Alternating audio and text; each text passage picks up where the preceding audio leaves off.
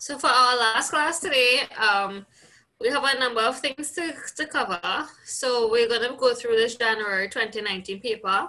Then I did promise you guys that we would look at the question 3 from the paper 3 when you have to give that creative response.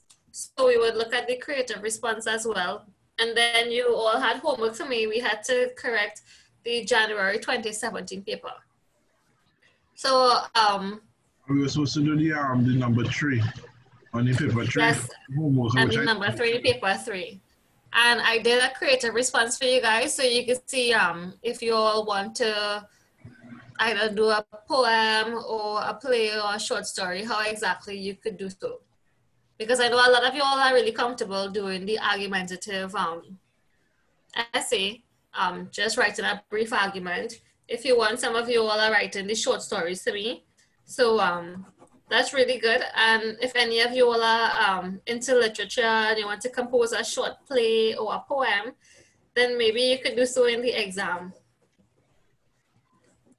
So this is the January 2019 paper. The instructions are the same. You have the 1 hour and a half to do so, 60 questions.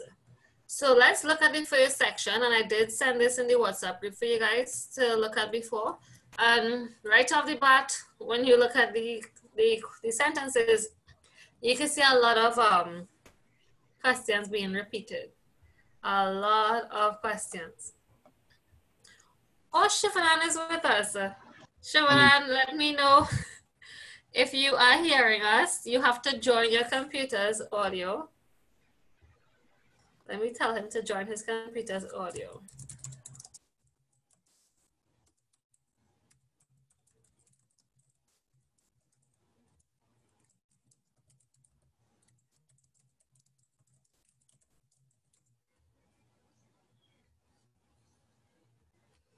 Right, so the first section, the instructions say each sentence in this section has one underlined word or phrase. So choose the word or phrase that is closest to opposite in meaning to the underlined word. So here you are looking for the antonyms. You are trying to find the words that are opposite in meaning to the underlined words. And I'm sure you all have seen these sentences before. So Jaden, you would do this first section for me.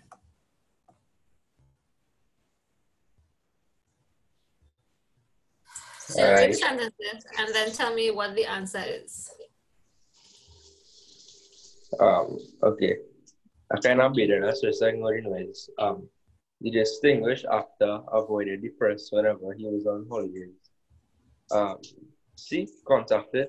Yes, it is C, contacted. Good. Number 2. There was a decline in airplane travel after that incident. A, increase.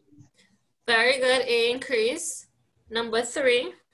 Paul's attitude to visiting the cave was one of indifference. C, enthusiasm. Very good. C, enthusiasm. Number 4. Being friendly and helpful is characteristics of most persons from that area.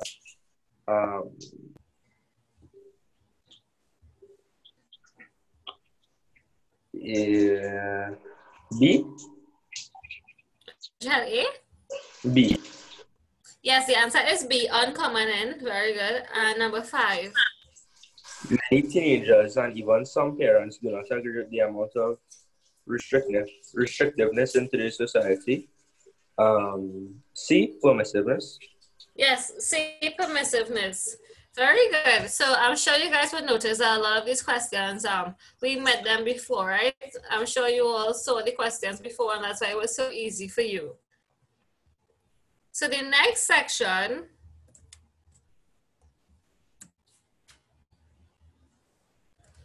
we'll be looking at items 6 to 10.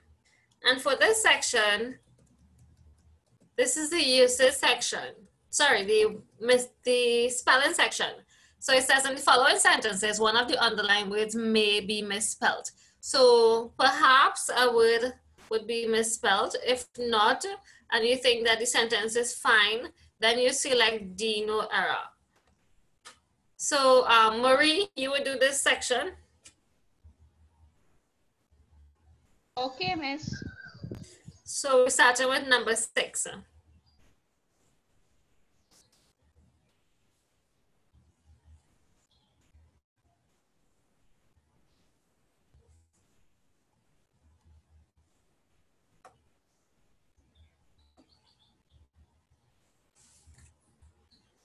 C, miss. Marie, you're not reading the sentence for us.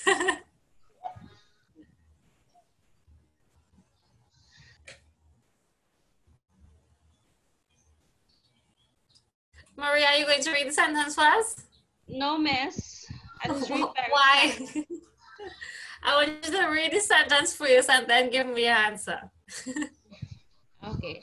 After embarrassing his colleague, his conscience bothered him and he eventually apologized. Uh-huh. I choose C. Yeah, so there's C, conscience. How do we spell conscience? Mister just know it wrong. But you have to, but I know that you know it's wrong, but I still want to ensure that you guys know how to spell it. So yes, the answer, the word that's spelled wrong is conscience. How do we spell conscience? Anyone wants to help Marie? The S. Where's the S missing? CONSC. Yes, Yes. miss. So because remember I told you all that you have to see the word science in conscience. So it's con and science. So the S is missing here between the N and the C. Good. Number 7. Okay, it is my privilege to give you some information concerning proper nutrition. C again, miss. C, no. N-U-T. Okay. B-R-I-V. A. It's not A. Miss. But then there's no error. Yes, there's no error. The words are spelled correctly. Privilege is spelled correctly. Information and nutrition is spelled correctly. So D, no error. Number Miss, I don't 8. see it clearly. Okay. You want me to enlarge it for you? Miss, I have it on my own screen. Oh, okay. Okay, whenever there is a food crisis, the people always experience shortages of basic necessities.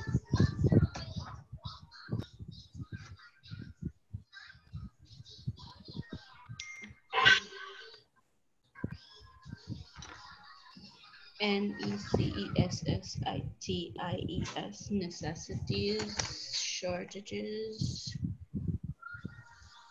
D, miss? You think there's no error? Miss, I will check in the spelling. Yes, it's E. Crisis. There's 2 I's, no E. C-R-I-S-E-S. Yes, Ravi was correct. Crisis is the error. It's supposed to be C-R-I-S-I-S. So this E here is supposed to be replaced with an I. So the answer is A. Number 9. The nurses, Miss, what's that word? Allotted. Allotted separate quarters because the main building did not have enough rooms for them. B, miss. Yes, B, separate. How do we spell separate? Miss. Anybody wants to help Marie? Marie's calling for help. She just wants to give us the answer and not spell. SEPARATE. Yes, this E here is supposed to be an A. So it's supposed to be SEPARATE. Very good. And the last one for you, Marie, number 10. B, miss. Marie, you have to read the sentence. Okay.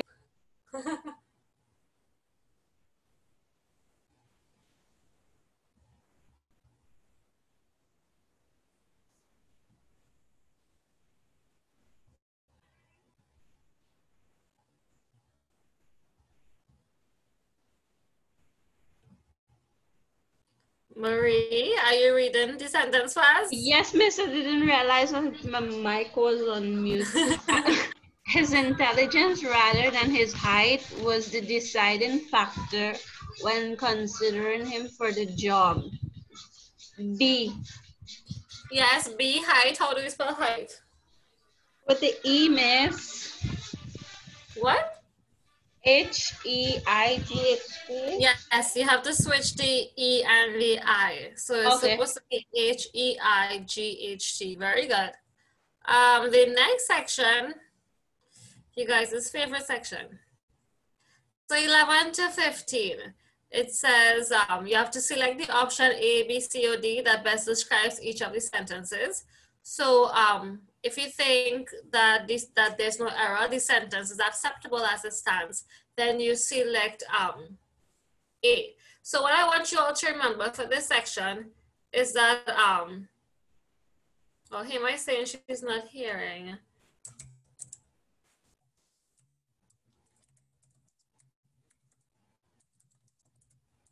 Is anyone else not hearing?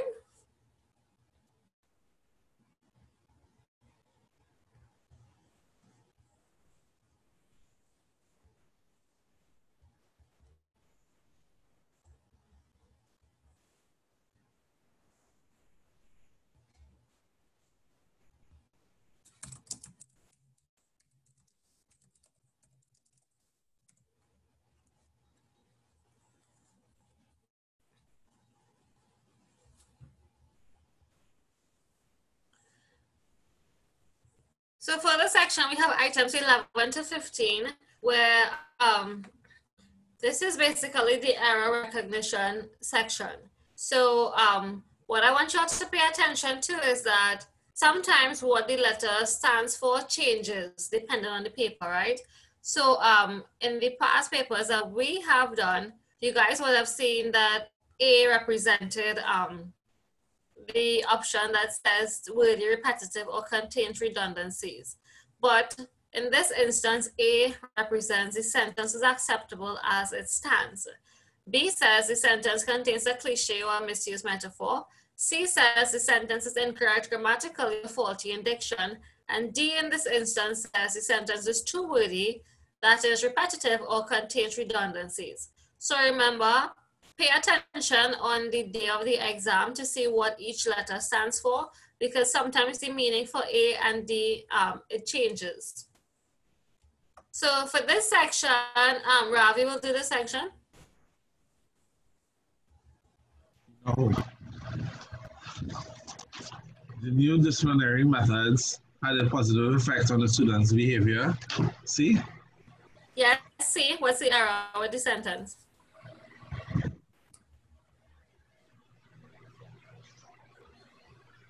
And don't tell me what C stands for. I want you to pinpoint like the exact error from the sentence.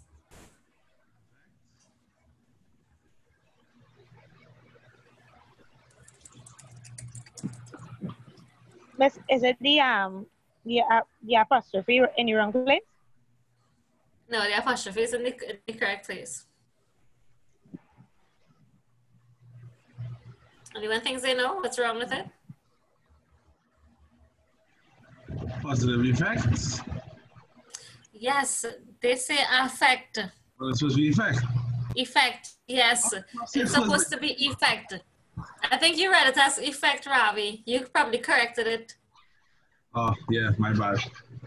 Yeah, you corrected it for yourself. You didn't realize. But that was the error.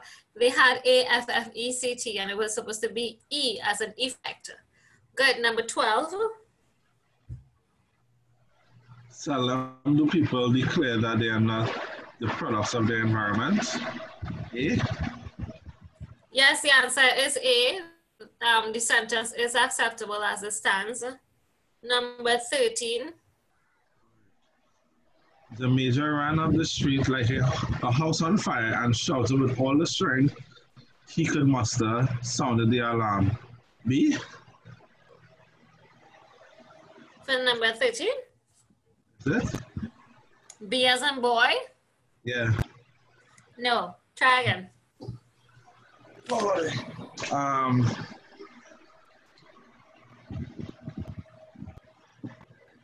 D. You're saying D now? Yeah.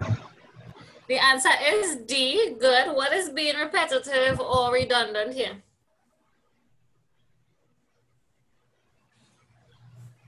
Because D says it is too wordy or repetitive or contains redundancy. So what is being repetitive or redundant in number 13?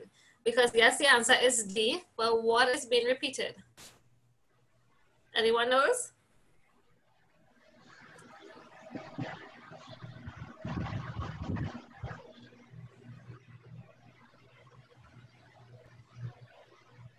So Ravi, how you know the answer was D?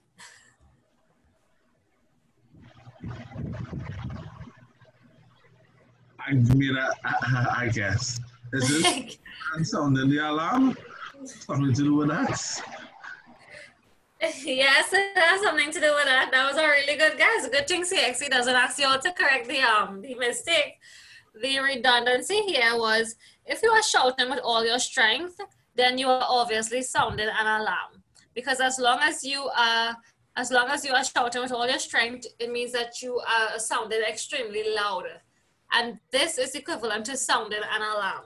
So the redundancy here is shouting with all the strength and sounded the alarm. It's these two phrases, they say the same thing, just using words, different words.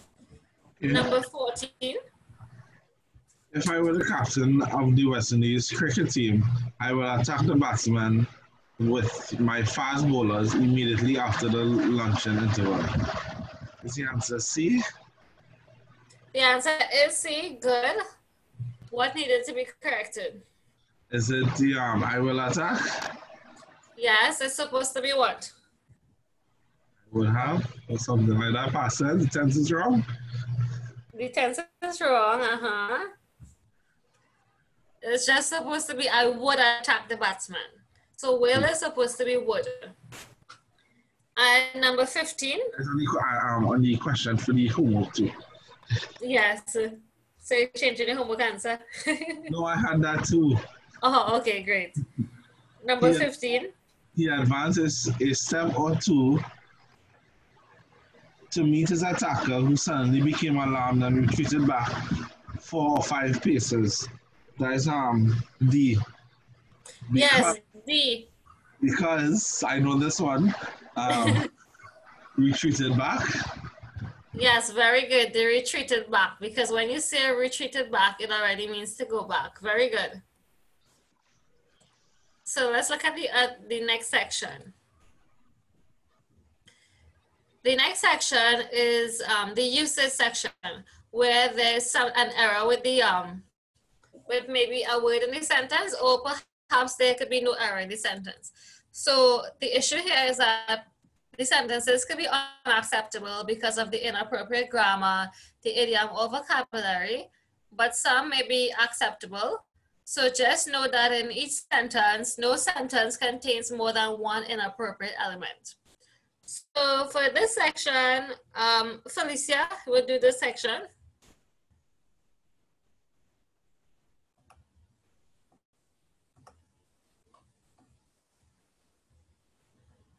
So Felicia, would you be reading the sentences for us?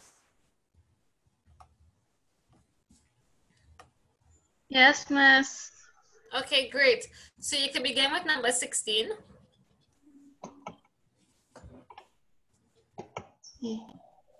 The exhibition is expected to be a major attraction, not only for adults, but particular to school children in that area.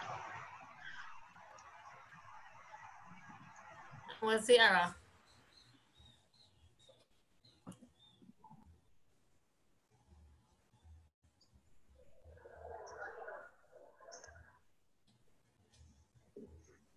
C? C, good. It's supposed to read what? Particularly. Good, particularly, very good. So the answer is C.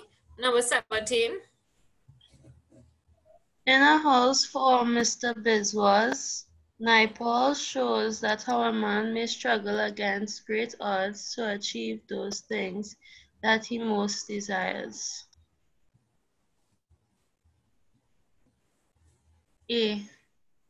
Very good, it's A, because the word that isn't supposed to be there. So it shows how a man may struggle. So the answer for 17 is A. Number 18.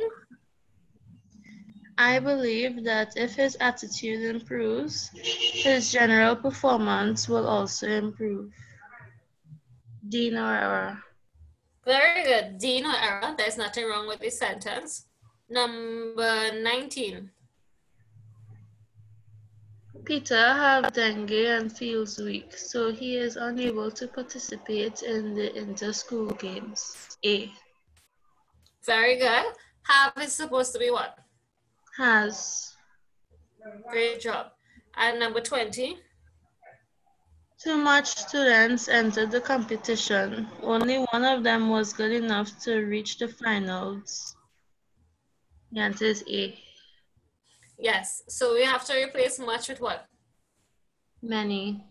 Many. Good. And you see here we have the usage rule with much and many, much being used for uncountable nouns and many being used for countable nouns. So in this case, we could count students. So much would be inappropriate here. We have to put many because many is used for things that we could count and we could count students. Good.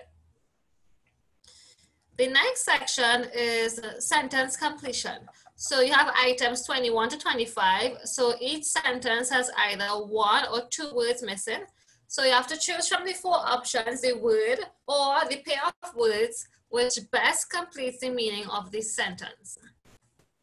So you have to try your best to complete the sentences, choosing one word or a pair of words. So Kimberly, you would do this section.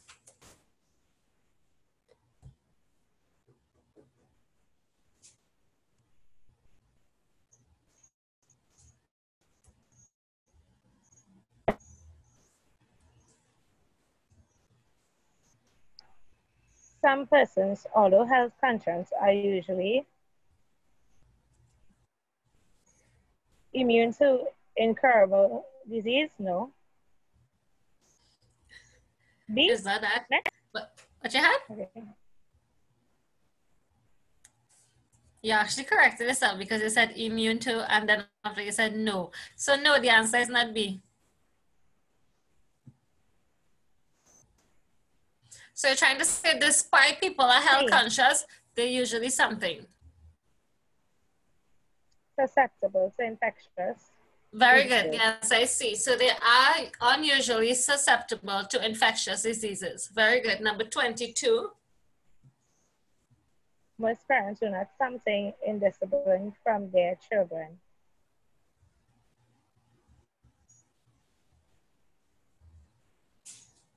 A.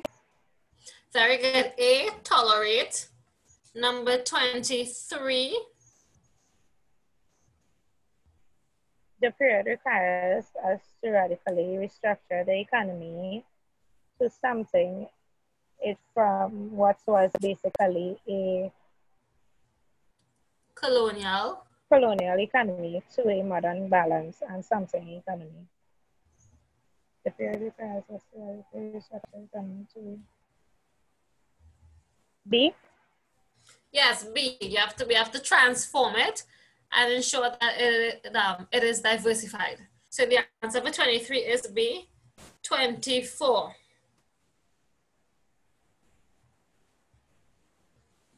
The lawyer gave his client some good advice about taxes. A. Very good. A. And 25. The helper had worked early, so she something the task of preparing supper. Mm-hmm. The helper had worked early, so she was relieved. Very good. A, relieved of. Good. So I see you guys are getting the hang of this. Let's see what the next section has. So the next section is the poem. And do you guys remember this poem? Anybody remember this poem?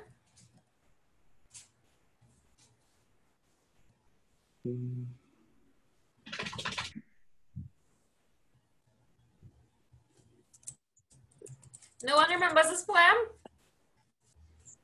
Have you all It's the seen first this time poem in my life before? I've seen it. You all saw this poem anywhere before? Not really. Not really? Okay, let's look at this poem. It is entitled Accounting. So it says, nights too warm for TV were flung outdoors to the porch. So inside it's making too warm, so we're on the porch now. Citronella candles sent in this space. So you know what we use citronella candles for, right? Mosquito.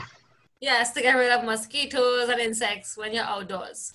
So citronella candles sent in the space between us Our faces aglow in gold light. She crowds the card table with coin banks. So who usually has a coin bank? A child. A child. So we can assume that she is a child, right? So she crowds the card table with coin banks and abacus. Do you guys know what an abacus is? Because it's them Chinese calculator and them what they be using. The Chinese calculator. The Chinese people are seen as be using it. Okay, let me see if I can find an image for you all so you can see what the abacus is. And they're using that to calculate with the This is an abacus. Exactly. Chinese people alone just use that. So this is something that some of you all probably had when you were younger. You guys ever had this? So we usually, when we're teaching kids how to count and stuff, a lot of parents buy this for their child so they can slide the knobs across and learn how to count and so on. So this is what you call an abacus. So she crowds the card table with coin banks and abacus, $5 and $10 rolling paper or tiny ledger. Then it goes on to say, I count, line the coins in neat rows, the abacus clicking out our worth. So she's using the abacus to count how much money, how many coins she has. How much can we save? Stack up against the seasons, winter coming. So basically they're trying to say that, you know what, we need to be a bit more careful with our money. We need to see how much we can save because winter is coming. Her tightly braided hair turning white, her hands quick filling the paper casings like homemade sausage. So they're describing for us the paper casings by saying it looks like homemade sausage. And this is exactly what they're storing the money in. There's money in the bank downtown, but this we'll keep at home. Because, you know, sometimes we have money in the bank, but then we tend to keep some money at home. So they're saying that this money that they're counting, they're going to keep this money at home. And where are they going to put it? Buried in jars beneath the house, the crawl space filling up, packed solid as any foundation. So because this is a child and there's a crawl space, it means that there's a very tight space and only a child could crawl underneath there and fit there. So where is the child hiding the money? The child is hiding the money in a crawl space beneath the house.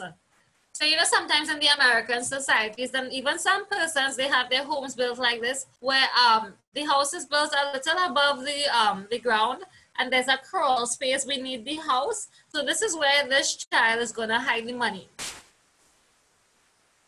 So let's see what the questions are looking like. It says the activity described in the poem is what? So what are the kids doing? What is the activity described in the poem? B, miss? Anyone knows? B? B? Yes, the answer is B. The kids are counting money. So for 26, the answer is B. Very good. 27, which of the following words best describes she in the poem? So the girl in the poem, which of the following words could best describe her? Is she thrifty? Is she moody? Is she mercenary? Or is she extravagant?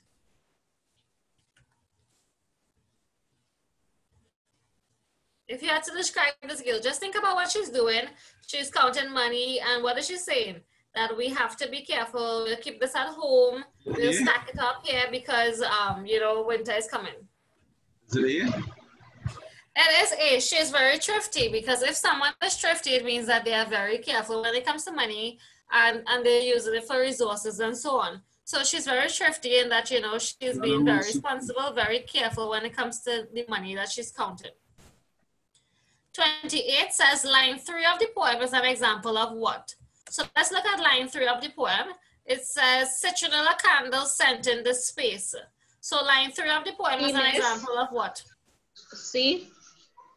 Yes, it is C, alliteration, because we know alliteration is the repetition of initial consonant sounds. So we have the citronella candles, the C being repeated here, and scenting the space, we have the S as well being repeated here. So we know what repetition is when you keep saying the same thing over and over. What is assonance again? Let me see if you guys remember.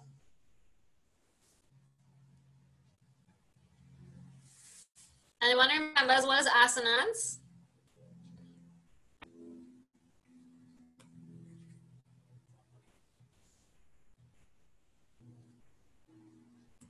Assonance is the opposite of alliteration. So if alliteration is the repetition of consonant sounds, then assonance the is resemblance of songs.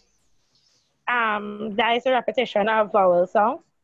Very good. It is a repetition of vowel sounds, and we find the vowel sounds not at the beginning of the word in as in alliteration, but we find it within the word. So very good. And euphemism. Do you guys remember what is euphemism? We have to memorize that literary devices handout, you know, because when they bring the poem for you all, you see they mentioning the different literary devices. So you need to remember what the literary devices are. So what is euphemism? Let's see, we have some revision to do. We have to try to learn that literary devices handout, because they are going to bring the different literary devices for you guys as options. So you need to know what the devices mean. No one remembers what is euphemism?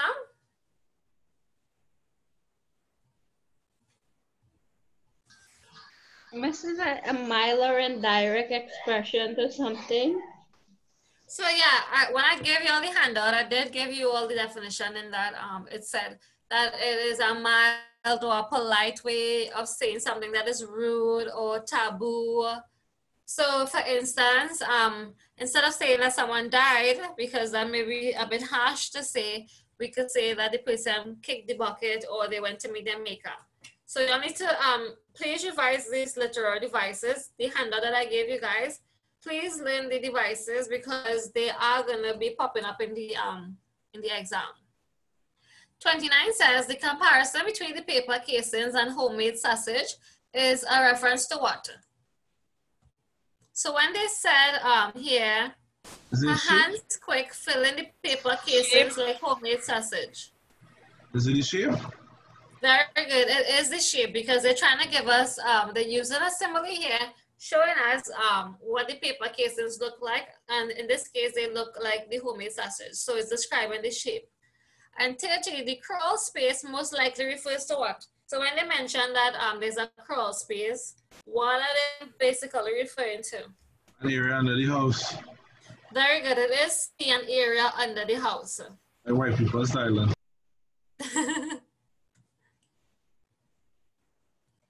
So for the next extract, I don't want you guys to get offended by what is being said here.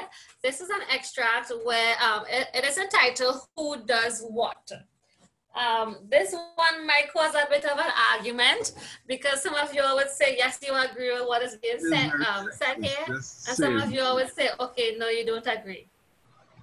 So let's not get too upset when we find out what this extract is saying. So it says, who does what?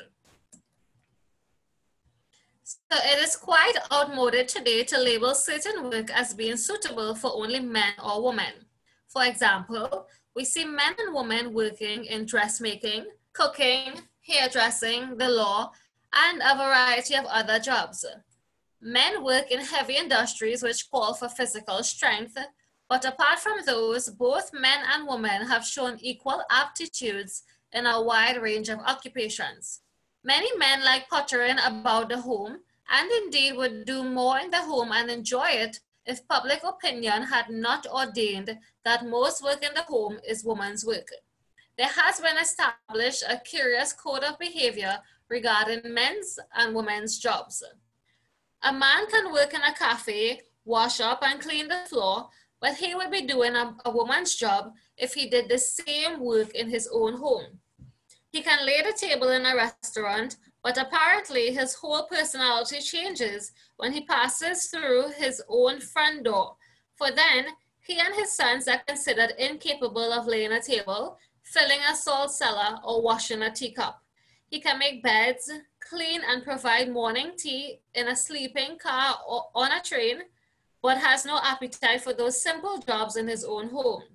In the army, within a week, he has accustomed himself to making a bed, lighting a fire, and pressing his clothes, but after discharge, he is treated as incapable of turning a mattress or given a hand with the washing or ironing.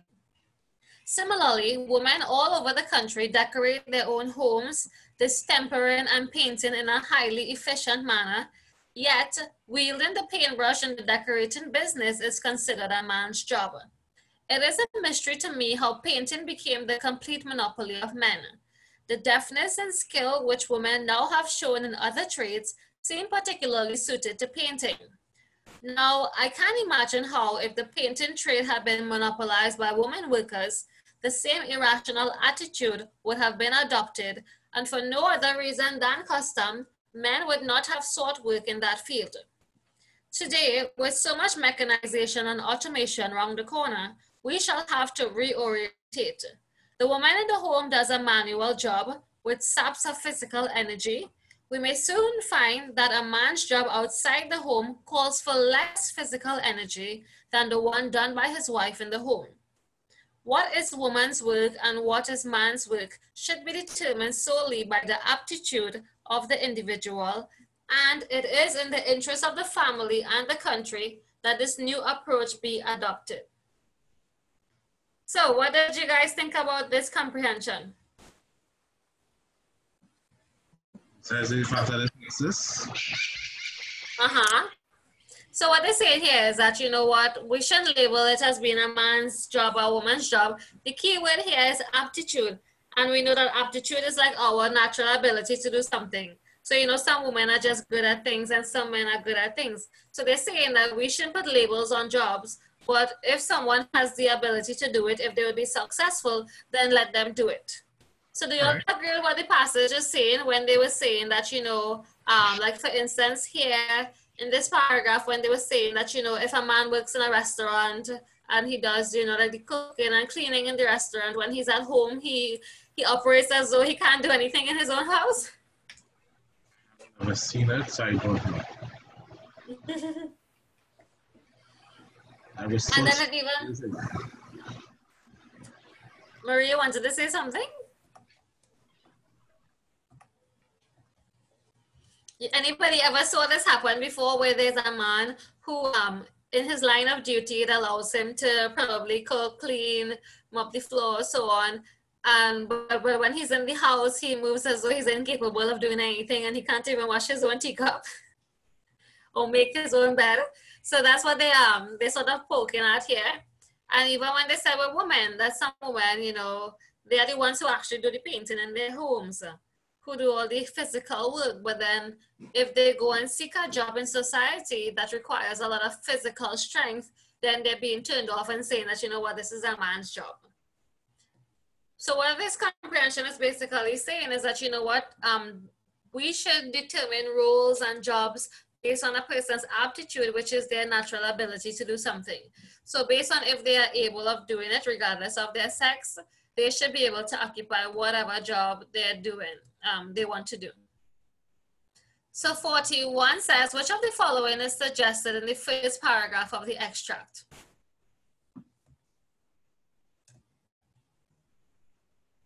B, miss. It is B, that men and women are equally able to do many jobs. And the key word here, equally able, because it did say that we have men who are in hairdressing, we have women who are probably doing like carpentry and stuff. So the main thing that they were trying to say in 41 is that men and women are equally able to do many jobs. 42 says the main intention of paragraph 2 is to show that what? So paragraph 2 is when they were talking about the man who works in the job that is very domestic, but when he reaches home, he can't basically do anything. So what was the main intention of paragraph 2?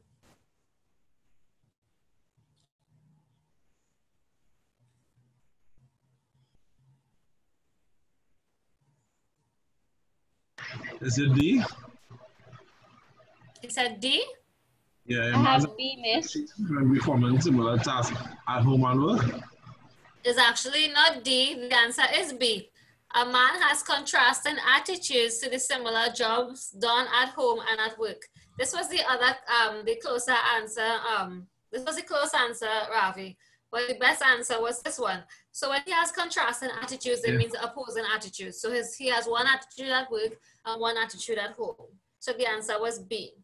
43 says the main intention of paragraph 3 is to do what? So let's look back at paragraph 3.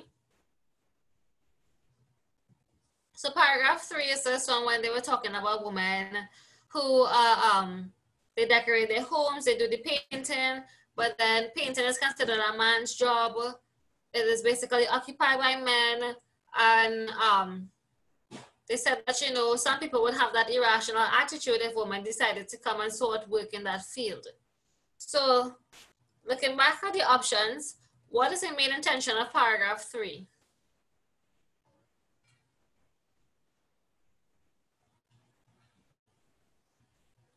Miss.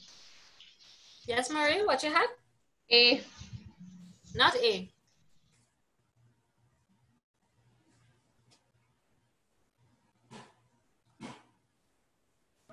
Is it C? Yes, it is C. To demonstrate the irrationality of decisions regarding a man's and woman's work. Very good. 44 now ask, according to paragraph 4, mechanization and automation might lead to what?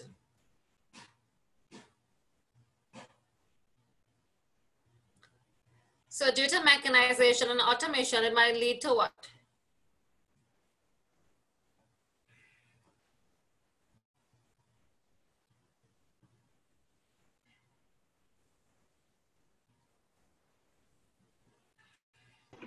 C? It's not C. That was a better answer.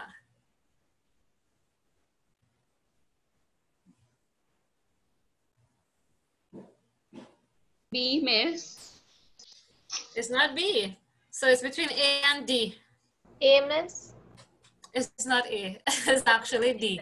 The housewives would be more physically strenuous than men's job outside the home. Because remember, they did reiterate here that the woman's job is, the housework is physically strenuous, but opposed to the man's job outside the home where it doesn't require that much physical strength. 45, which of the following devices does the writer mainly use in the passage to present her argument? So based on how the argument was presented, what did you guys see being used a lot? Did you see sarcasm, contrast, repetition, or exaggeration? B? It is B, contrast, because she was constantly showing us the opposite side of things. So she was using contrast a lot. And 46, it says, according to the writer, which of the following should determine what a man's work and what a woman's work is? Aptitude B. Yes, it is B, aptitude. So the writer was stressing in the end that, you know what, we need to focus on a person's natural ability to do something and not what society says is a man's job or a woman's job.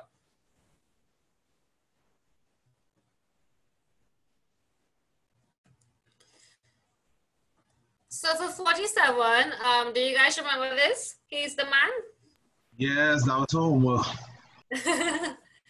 Yes, this was for homework as well. So he's the man. So this is a very short speech. It always keeps popping up. So it says, ladies and gentlemen, I present to you the candidate for Dimsville. He's the man who will make all your dreams come true. He's the man who will fulfill all your wishes. He's the man who will stand by you through thick and thin. Our opponents say that he comes from a foreign country and he is not one of you.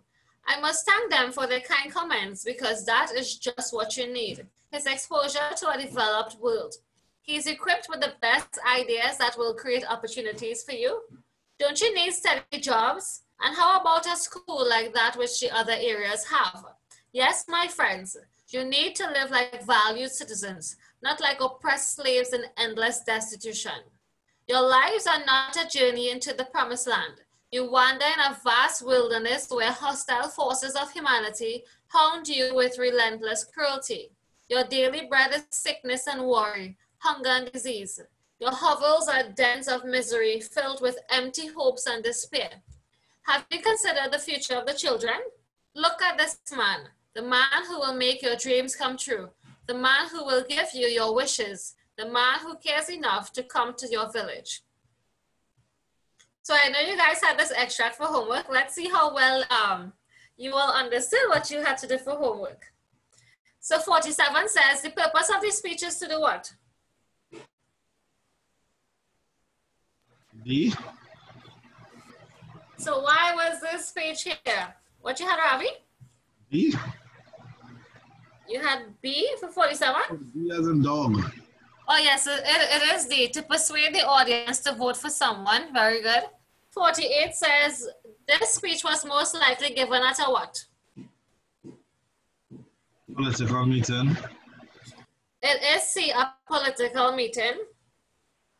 Number 49 says, the speaker addresses the audience as you in order to do what? So why was you being used when the audience was being addressed?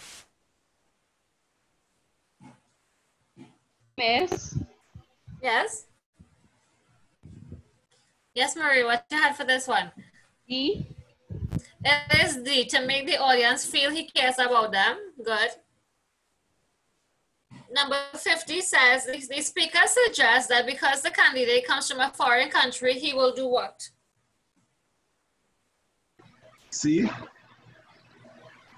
It is C, he will be an advantage to them. Very good. I hope you're all correct in your homework one time. 51 says, when the speaker says you need to live like valued citizens, he attempts to do what? D. You had D as in dog? Unfortunately, apparently. The answer is D. He wanted to change the villagers' view of their lives so that they choose his candidate. 52 says the name Dimsville is suitable for the village because what? So why was the name suitable for the village? D. Ah, it's not D.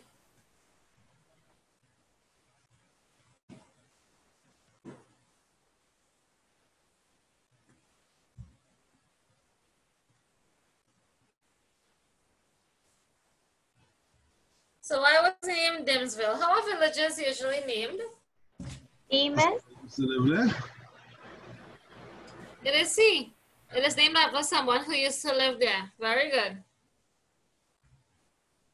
Number 53 says in paragraph 1, the speaker repeats the words, he is the man, because he wants to do what? So why are these words being repeated?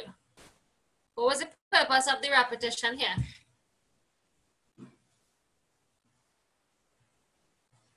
Is it C? It's not C. It's actually not C. B.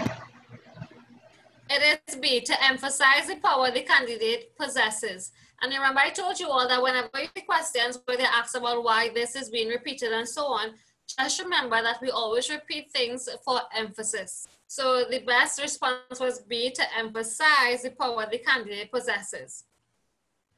And 54, Jaden, I want you to give me the answer for 54. Which of the following devices is not used in the speech?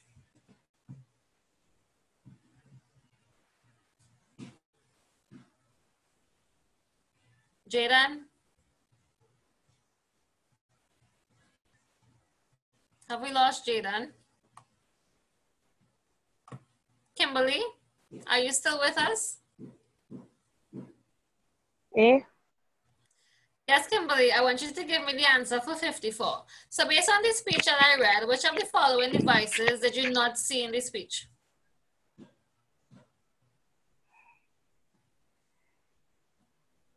Either A or D, miss. Okay, you narrowed down pretty good. A. The answer is A, very good.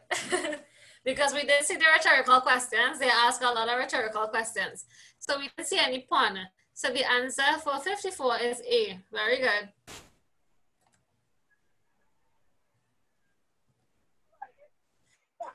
So the last section, and I want you all to pay close attention to this ad because this is the first time that you all are seeing this advertisement.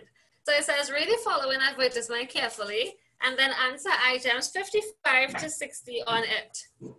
So let's see if we can understand what this advertisement is saying. So it says all this information in one small package. And they're giving us a visual here. All this information equals to this small package, meaning that just in this one book, all of this information, it is mentioned in this small book. And it says, discover Asia Land Isle. So we know that it's an island they're talking about. We get the idea of the coconut tree, the steel pan, we see people sailing, we see the taxi service and tourists dancing and stuff. So let's see what the rest of the advertisement says. So it says, discover Asia Land Isle. Discover Asia Land Isle is the complete country guide, compact and portable, with information and contacts for everything from accommodation to restaurants to touring. Need to know where to catch a taxi? Hear a steel band, go bird watching or windsurfing? It's all in one convenient place. Discover Asia Land Isle is elegant in its design, colorful and simple to read. Open its pages and be mesmerized. Fall into its wonderland. Experience travel like you've never have before. Discover Asia Land Isle. Available free at major hotels, at La Vista National Airport, and online from our website. And it concludes here by just putting the name of the website. So what is this advertisement about? It is exactly what the heading says, Discover Asia Land Isle. And we know that it is a country guide for you to know, for tourists, so that tourists can know where to stay for accommodation, from restaurants to taxis and so on.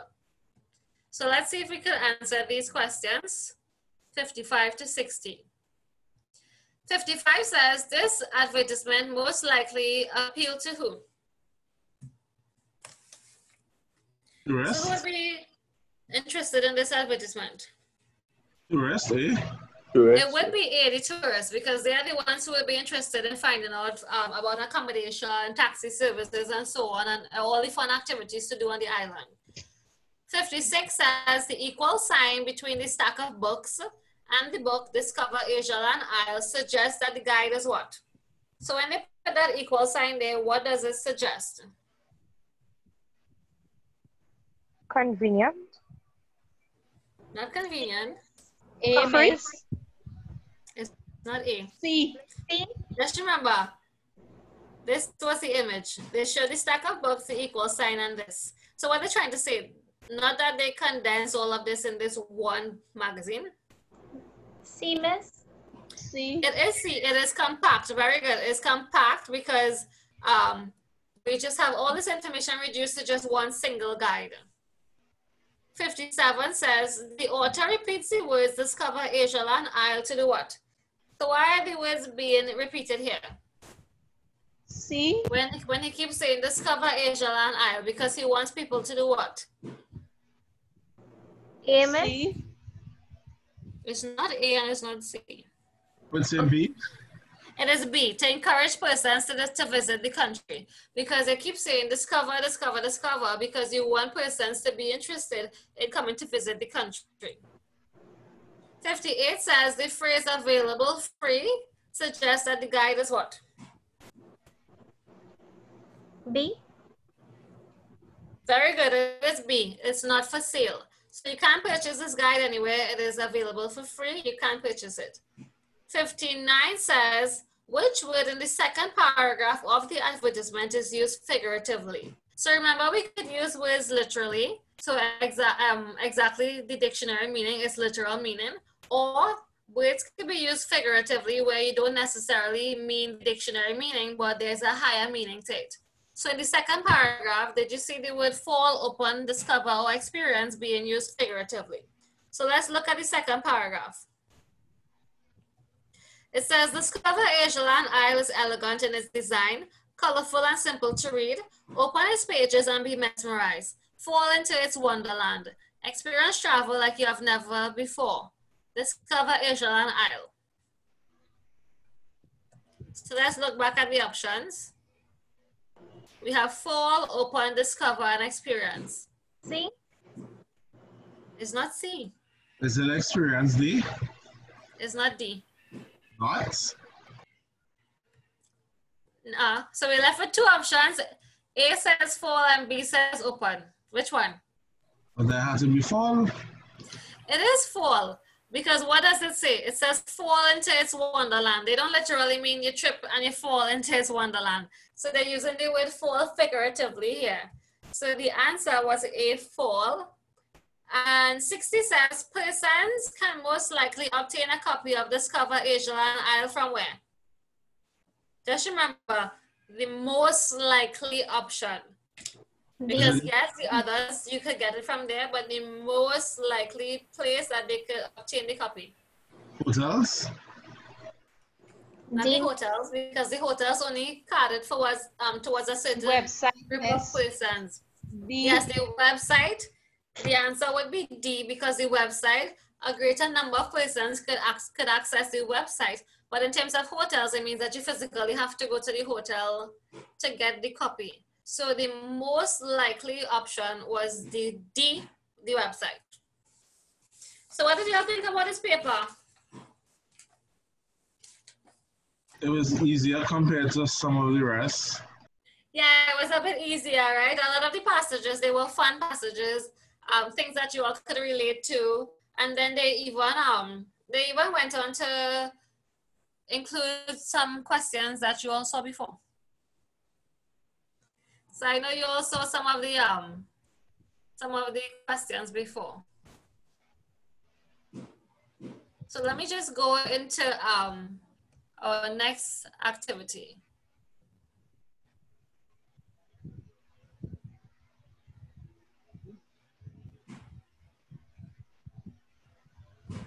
Do you all have any questions thus far? Anybody could take a picture of the rest of the answers and send it on the group, please.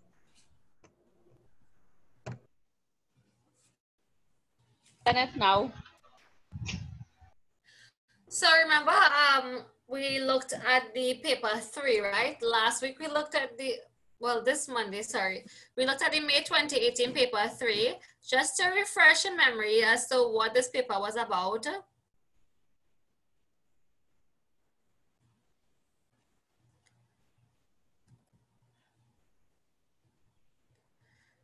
So just for you all to remember the extracts, you all remember the first extract was from the newspaper.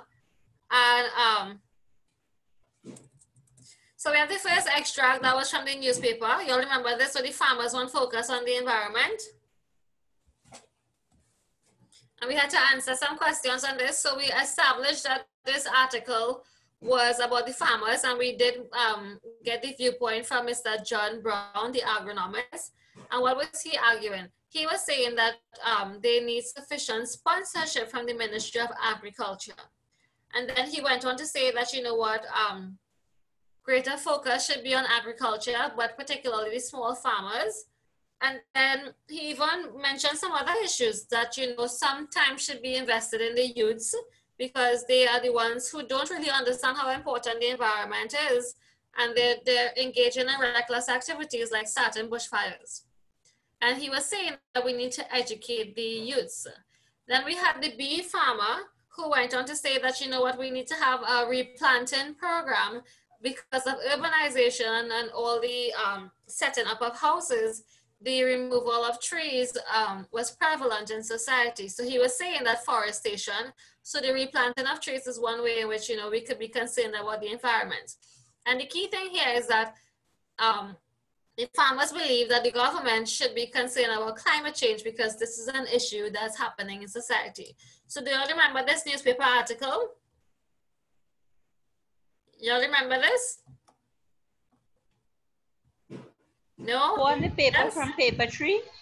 Yes, this was the 2018 paper 3 that we looked at on Monday. Yes, miss. Very good. And the second text, so I'm just going through this briefly because we're going to do the third question.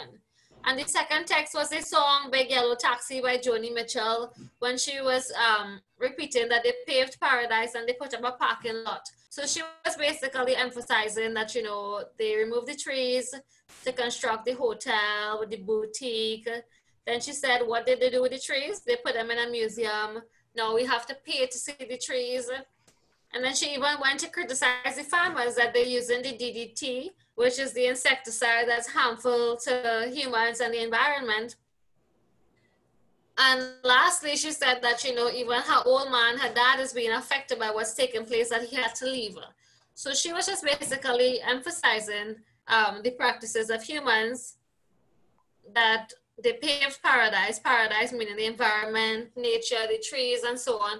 And they put up a parking lot because now the humans are inhabiting everywhere.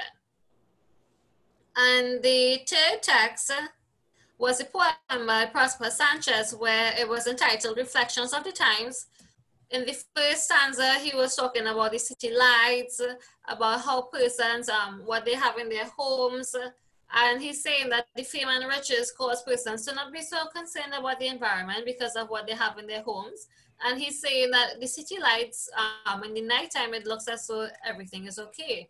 But when daylight is prevalent, you see the sky being haze, you see the smog in the sky, you even see the streets are traffic filled and the emissions are deadly from the vehicles.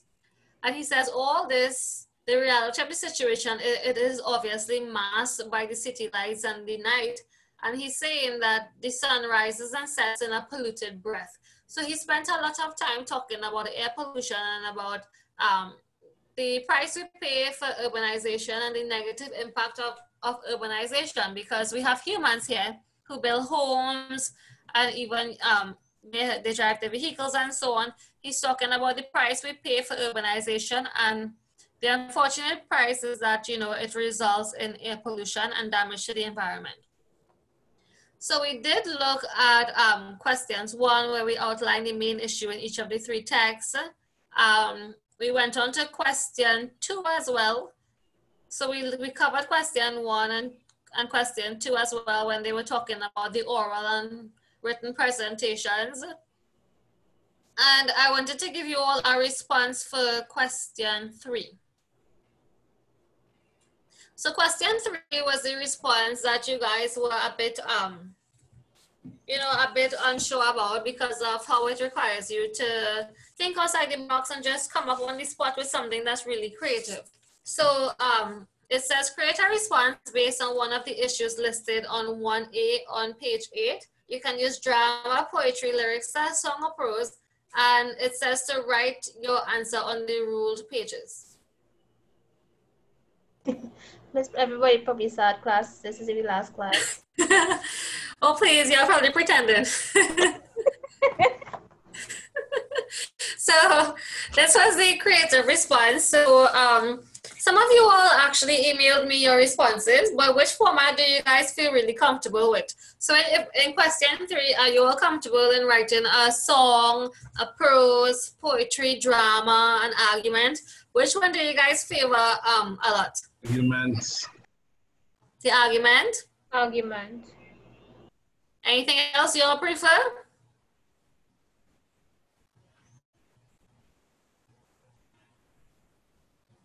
So everyone prefers the argument. No one wanted to try something different. Why are you all not trying something different? Are you all scared? You're unsure about how to do so? What's the problem? Or you think that under exam conditions, the argument is the safer thing to do and is the one that you could get the most marks on? What you know. Yes, the most marks. Yes, and I did tell you all that the exam, guys, just remember that on the day of the exam, right, when you get this question, listen, the exam is not the time to be experimenting to see if you could do something else, right? So if you know that for question 3, you are accustomed writing arguments, you write an argument. Don't try and sit down in the question and try to compose a song, right? The exam is not the time to be experimenting. You experiment now as a home and the exam is not now. You guys could sit and experiment. Sit and try to write a drama, try to write a poem, try to write a song or a prose. and see which one you really like. But on the day of the exam, that's not the time for you to be experimenting with new ideas, right? You guys stick to what you know. Okay? Miss, talking about the exam, you heard anything else? This evening we're actually having a PTA meeting with CTS. So I will give you some feedback about that. But what I wanted to let you all know as well is don't pay attention to all the things that you keep seeing in the groups, because I know that there are persons who are sharing false information. Even like when you all read news articles or you see something being circulated, just remember in argumentative writing, we learned about credible sources. So if it's not from a credible source, please disregard the information. So the credible sources would be if it comes from CXC itself. So once you see the CXC logo and so on, the official CXC document, or if it comes from the Ministry of Education. And I don't mean the memes that you see with the Minister of Education and somebody put a quote over it. That's not a credible source. It must have a Ministry of Education official letterhead, right? So only pay attention to news where you see the official letterheads from CXC or an official letterhead from the Ministry of Education. Don't pay attention to the pictures that people are editing and circulating, because one of my cousins sent me a picture with the Minister of Education and somebody put a quote over it saying that Trinidad not agreeing with the exams and sort of that. And he was really paranoid and he messaged me to ask about it. But don't pay attention to sources that aren't credible. Only take information as being solidified and accurate if it comes from CXC or the Ministry of Education. And when they are releasing information about that, they would use their official letterhead. So look for the CXC letterhead and the Ministry of Education letterhead. If not, don't pay attention to all the fake news that you're seeing. So I wanted to share with you guys, I know that we are all comfortable doing the argument for this, but I wanted to share with you all an attempt at a poem. Right, so I'm gonna share with you all an attempt at a poem. So remember the question said that for 1A, and we did know that for 1A, they asked about the issues in the 3 texts. So this poem is about the issue that took place in text 1. And when we went through text 1 a while ago, text 1 was the article with the farmers. So the article with the farmers, they talked about the farmers' concern about climate change and its impact on their viability and sustainability. So remember that in this article, the farmers, they were actually discussing about, they were talking to the Minister of Agriculture, telling the minister about their concerns. So do you have any questions before I begin? Just remember what this, this text was about, because this creative responses poem is about that text. So in that text, the farmers were talking to the Minister of Agriculture, telling the minister that, you know, they need sponsorship, they need the replanting program, they need the youths to be educated, because what's happening now in society, they don't really approve of the practices, right? Because the minister is not doing what he's supposed to do. So the poem is entitled, Dear Mr. Unaffected. So we know that the poem is geared towards someone, a male person perhaps, and the person is a pun on what is being said here, there, Mr. Unaffected, because the minister here seems to not be doing anything about the situation, right? So it says, climate change is threatening our lives, but you seem to not be so wise. It was easy for us to be deceived. In the rally, your speech, we believed. So we get right off the bat, we know that we're talking about a political setting, and this stanza really tells us that we are talking about the minister, because how our ministers are elected, we have the rally, they give you the speech, and then you believe it, right? So the person is saying here, it was easy for us to be deceived. In the rally, your speech, we believed. Empty promises and broken dreams, your constituents are just hoping for a gleam. Educated fools are guiding this country. Are you waiting for everyone to just go hungry? Sometimes we feel we have to do the teaching. Sustainability is what you should be preaching. You can't even get the youths to listen to you, so how are you going to change their view? All your focus on is cutting down the trees, but have you thought about how you're affecting the bees? You said you cared about the environment, However, such projects you're funding bring such bewilderment. Sponsorship is all we ask, but that even seems to be a task. We, the farmers, are the future, so help us be the main producer. Let's do what is right and fight a great fight. I'm tired of our fears falling on deaf ears. Viability should be our end goal. If not, maybe we should return to the pools. This is the last time we're begging for an intervention, because after this, you will be remembered for your declension.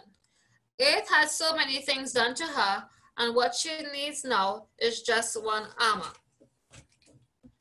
So basically, you can try to encapsulate what was being said in the article in the form of a poem. If you think that in the exam you could do so, you can feel free to do so. So, do you have any comments or questions?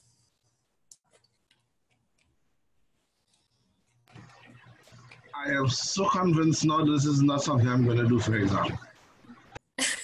Why? You think that it's hard to write a poem in the exam?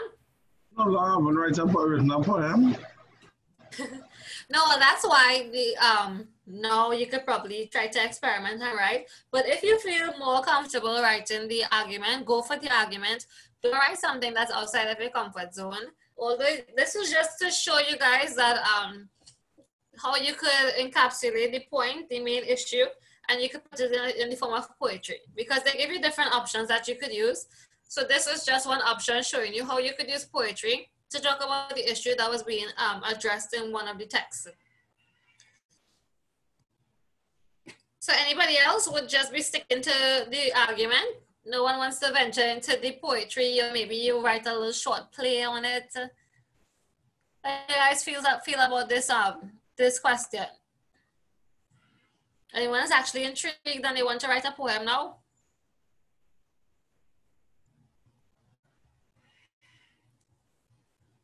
No? Marie, you want to write a poem? Felicia? Plus, I feel I might just give it a little practice while at home. You think you might what? I might just give it a little practice while at home. Yeah, so while you guys home, you could experiment, because they give you different things, right? So while you're home, you could try to experiment and write something. But in the end, choose the one that you're most comfortable with, right? So Kimberly, for question 3, what you think you'll be doing? You think you would use, you would try to compose a song, you would use a short story, you're gonna use an argument, or you're gonna write a poem or a play? An argument. An argument. Okay. Jaden, what are you going to do? Argument. Argument. Felicia, what are you going to do? The song. Oh, you're going to try to compose a song? Very good. So is it that you're going to attempt to do that because you like music and you like writing music? Yeah, but I wrote a few songs before, so it's not really new to me.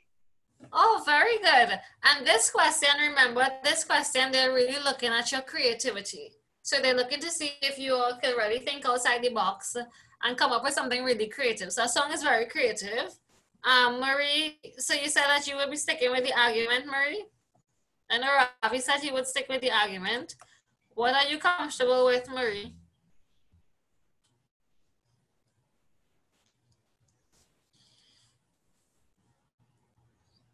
Okay, it appears that we have lost Marie. But as you guys are home, try a hand at doing something different. But in the end, stick with the one that you're most comfortable with. So do you all have any questions about number 3? I would send this to you all as well. So I'll send this to you guys in the WhatsApp group as well. Do y'all have any questions about number 3? It is really an opportunity for y'all to just respond to the issue in whatever platform that you feel most comfortable with. So if there's an issue, if you feel comfortable presenting the issue in an argument, write it in an argument. If you feel comfortable presenting the issue in a song, then do the song. If you're really good at poetry, write a poem. Or maybe you're into drama and you like to read a lot of plays, then you could compose a play. or you could compose a short story because they say that you could use prose as well. So just remember here what they're looking for. They're looking for the content to make sure that whatever you have included here, that is really, it really encapsulates the message or the issues being addressed in the text. They're looking to see how well you organize your ideas, the effective use of language, so don't forget your vocabulary and stuff, your word choice and your unique voice or style. So try to add your own personal touch to your work and make it unique, because unique is what would stand out for this question. So your creativity is what we're looking for this question, how creative you could be. Even when you're presenting your argument, you're going to be marked on how creative you could be and what points you could come up with. So do you all have any questions? Do you guys have any questions? Are we all clear on what you do for this, for number 3? Yeah. Yes, Jayden, you have a question? Oh, my mic on. Anybody has a question?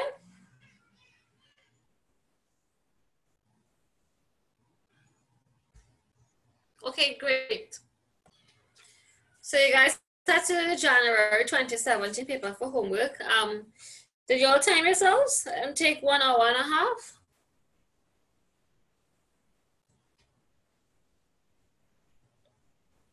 Ravi, did you time yourself? Yeah, but it didn't take me so long. It took me about 50 minutes. Oh, okay, great. And did you use time to check over as well? Yeah. Also, the checking over time is included in the 50 minutes? Yeah. Oh, wow. Okay, okay. And why did you finish so quickly? It was kind of easy. Because you saw a lot of things being repeated? Yeah. Okay, great. That's the effect. Yeah, just where the answers were for the previous ones. Very good. And that was the aim, because for multiple choice, everybody should have done so many multiple choice papers that when you guys go into the exam, I want you all to already know all the answers, because you will have seen probably 99.9% of the paper before. So that's the aim, that when you keep practicing and practicing, eventually when you get into the exam, you would have already seen the questions before. So let's see what this paper has in it. So the first section, it says each sentence in this section has one underlined word. Choose the word that is closest to opposite in meaning to the underlined word. So here you are finding antonyms. And you would notice from doing all the past papers, right? Do you guys see synonyms coming a lot or antonyms? From doing the past papers, which one do you think CSEC brings more? Antonyms? Yeah, they tend to bring antonyms more. So just pay attention to that. You never know if you all might be unfortunate and get the synonyms, but they tend to bring a lot of the papers, they have antonyms and not synonyms. So that's one thing to note and pay attention to. So for this section, Felicia, you would do the section. So you'd read the sentences and then tell me the best answer. So the word that is opposite in meaning to the underlined word.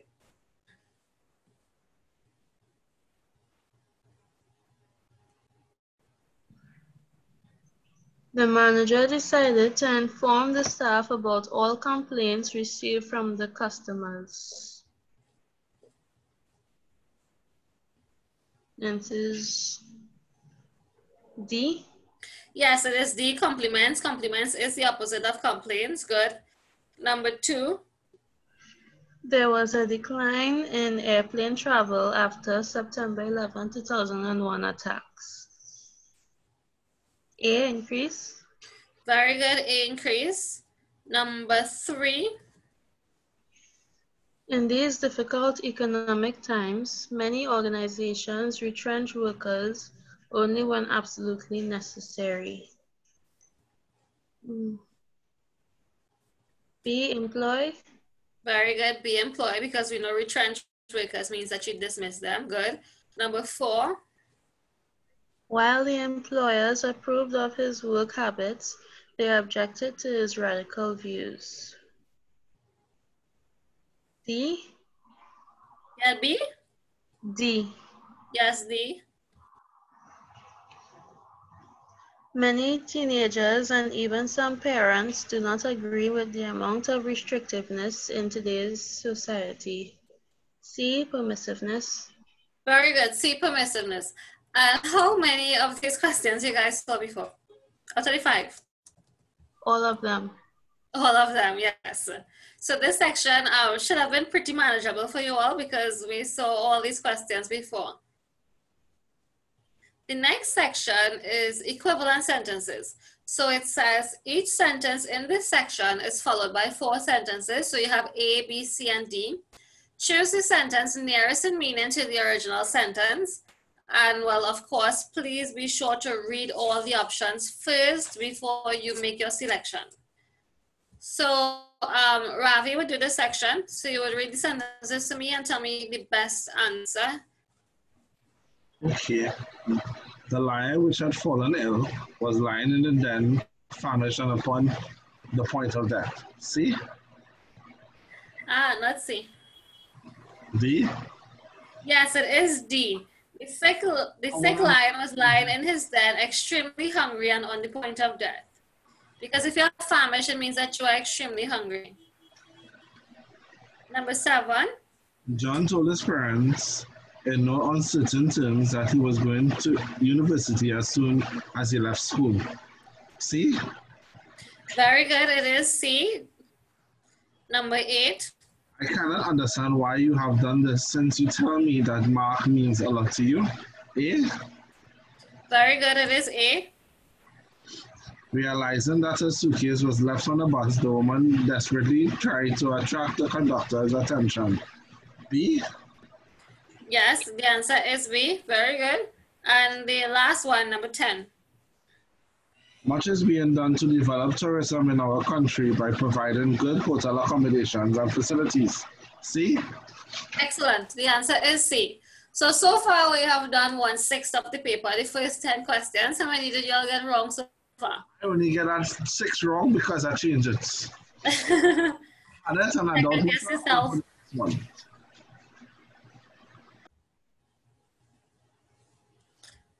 So just remember, we just on the first 10 questions. So you're supposed to, the most you can get wrong in the first 10 is just 1, right? So try not to get more than 1 wrong in the first 10.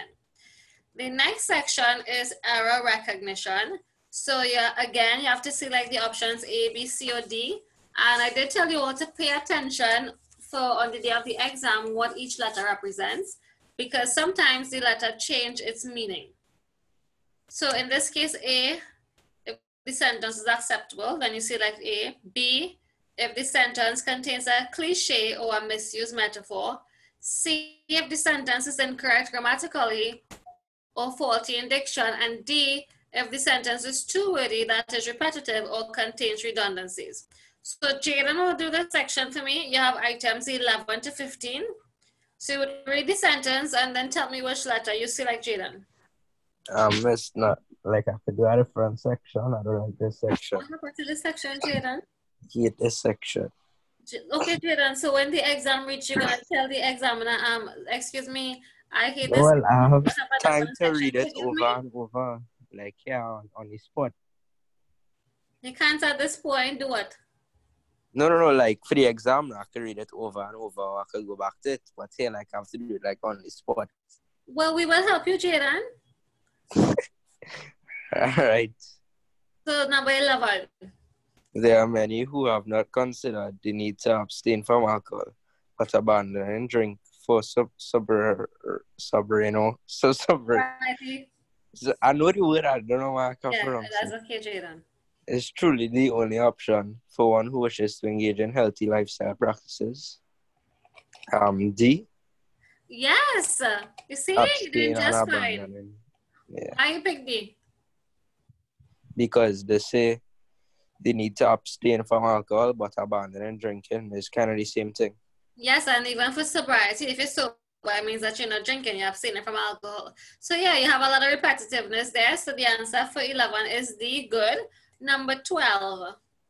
He wanted to beg for his old job, but that ship had sailed, and he wanted to simply play the hand that was dealt him. B, cliche or misuse metaphor. Yes, what's the cliche? That ship had sailed and play the hand that was dealt him. Very good. And you say they want to do this section, Jaden? Number 13.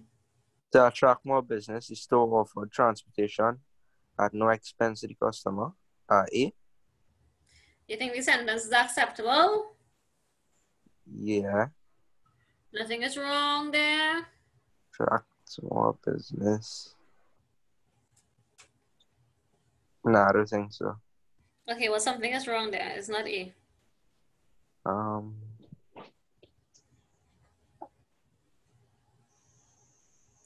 In the first half of the sentence, something is wrong. Business. What, Ravi? Is it more business to attract more business? Right, and remember, when do we use more and most? Do you all remember? When do we use more and most? Jaden, do you remember? I think more is like when you're comparing to like one other thing, and most is like the top kind of thing. Right, so you use more when you're comparing two things, right? So like she is more attractive than me, like that. Yeah. And you use most if you're comparing more than two things, right? So do we say more business and most business? So is it business, then more business and most business? Oh no, yeah. Drop the more. Right. So yes, you have to exclude the more here. So the sentence should read to attract business. The store offer transportation at no expense to the customer. Very good. So the answer for this one would now be C, because it is faulty in diction because the word more isn't supposed to be there. Good. Number 14. There's a repeat question. Oh yes, so which means that you should know the answer. Yeah, unfortunately not. If I was the captain of the West Indies, Like an hour ago.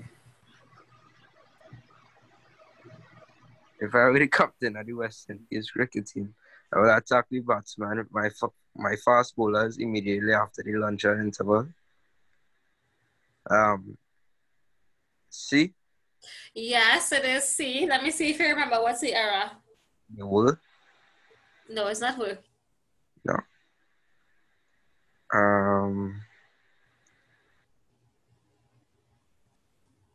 Yeah, I don't remember. It has to do with from I. The error is somewhere here. Tense? The tense. So it says were past Oh, tense. I would attack. I would attack. Very good. So the answer for 14 is C. Number 15.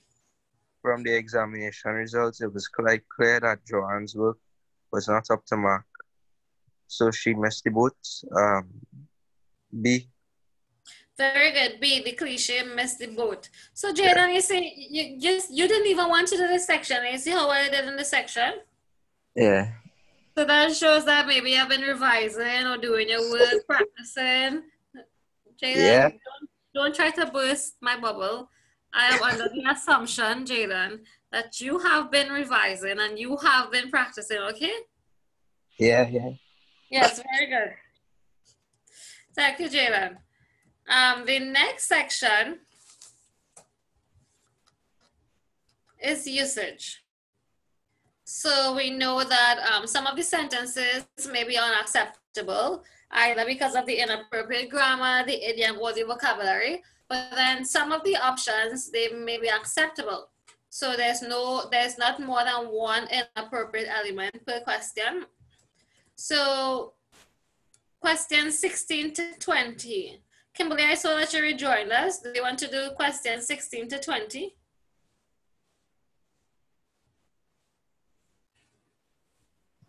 No, thank you. No, why not, Kimberly? This, me and you, is not a friend. Oh, same thing Jaden said, Jaden said the same thing a while ago when it came to the error recognition. But look how well he did. So let's go, Kimberly. Miss, oh gosh. Okay, let me try. Yes, try Kimberly, because I feel as though you might surprise yourself. Overcome by fear, I ran past my home without realizing that I had done so. Do you know error? There's an error. So I'm helping you out here. There is an error. Okay. A?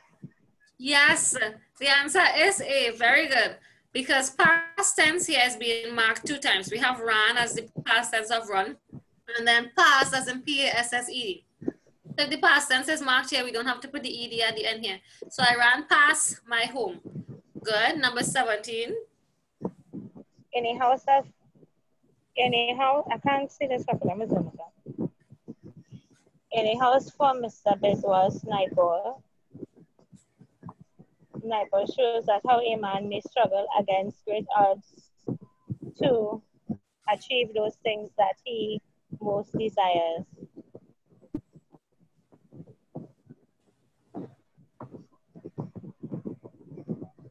B? There is an error. Mr. Say B, you know. B wrong? Oh yeah, B is wrong. C then. It's not C. It's actually A. A? Naipaul shows how a man may struggle. So the word that isn't supposed to be here. So Naipaul shows how a man may struggle. Number 18. I believe that if his attitude improves, his general performance will also improve. D, no error? Very good. D, no error. Number 19. Pray.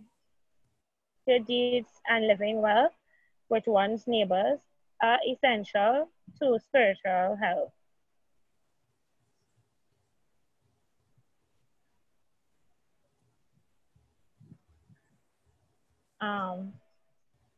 I want to say A. Yes, the answer is A. What is it supposed to be?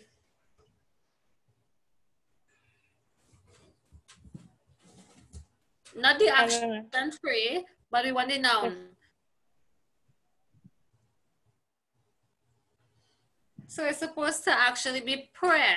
So prayer, good deeds, and living well with one's neighbors are essential to spiritual health. Good. And number 20. The athletes with the worst performance claim never to have used dangerous drugs found on their possession. C? Yes, the answer is C. Not on their possession, but in their possession. So we had the wrong preposition being used there. So it was supposed to be found in their possession. So you see how well I did, Kimberly? So next time when I call you for a section, don't second guess yourself. That's like what Jaden did too, and look how well he did and you did. So far we completed 20 questions. How much did you guys get wrong so far? We just completed 1/3 of the paper. Still one wrong. Still one wrong, very good.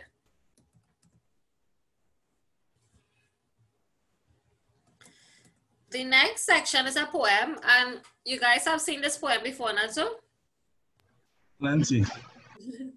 Too many times. So you have to read the poem carefully and then answer the questions based on what is stated or implied. So it's entitled A Bad Day. It says, I cannot smile today nor be pleasant today. I do not like people today and particularly hate children today. Today I am sad, today I'm mad at everything and everybody I hurt today. I can't love today nor see beauty today. I wish the wind away. No, I can't be happy today. I look down the future today and began to die today. So we know that this person is just basically trying to tell us about a bad day that they're having and how they are feeling. So similarly to how you guys feel when you guys are having a bad day, you can't smile, you can't be pleasant, you hate children, you hate everything, right? So Cynthia Wilson here is telling us how she feels because she's having a bad day.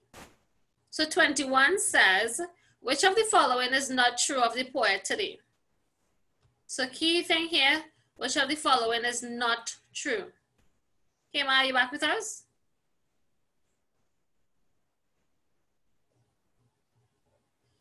Okay, so I don't think Hema is back with us. Felicia. Felicia? Yes, Miss. We'll do 21 to 24, right? So 21, which of the following is not true of the poet today?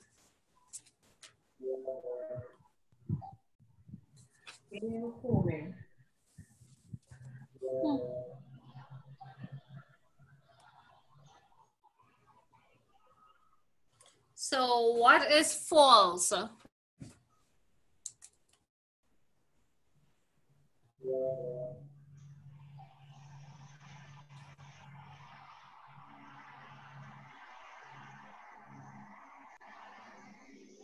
C. Says C.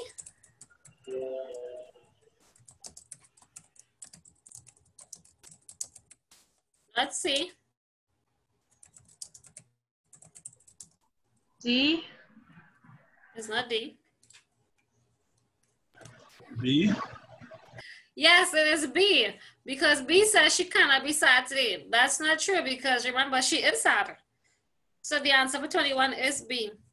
And Felicia, 22, which of the following words best describes the poet's mood? So based on how the poet is feeling, which of these words best describes the poet's mood?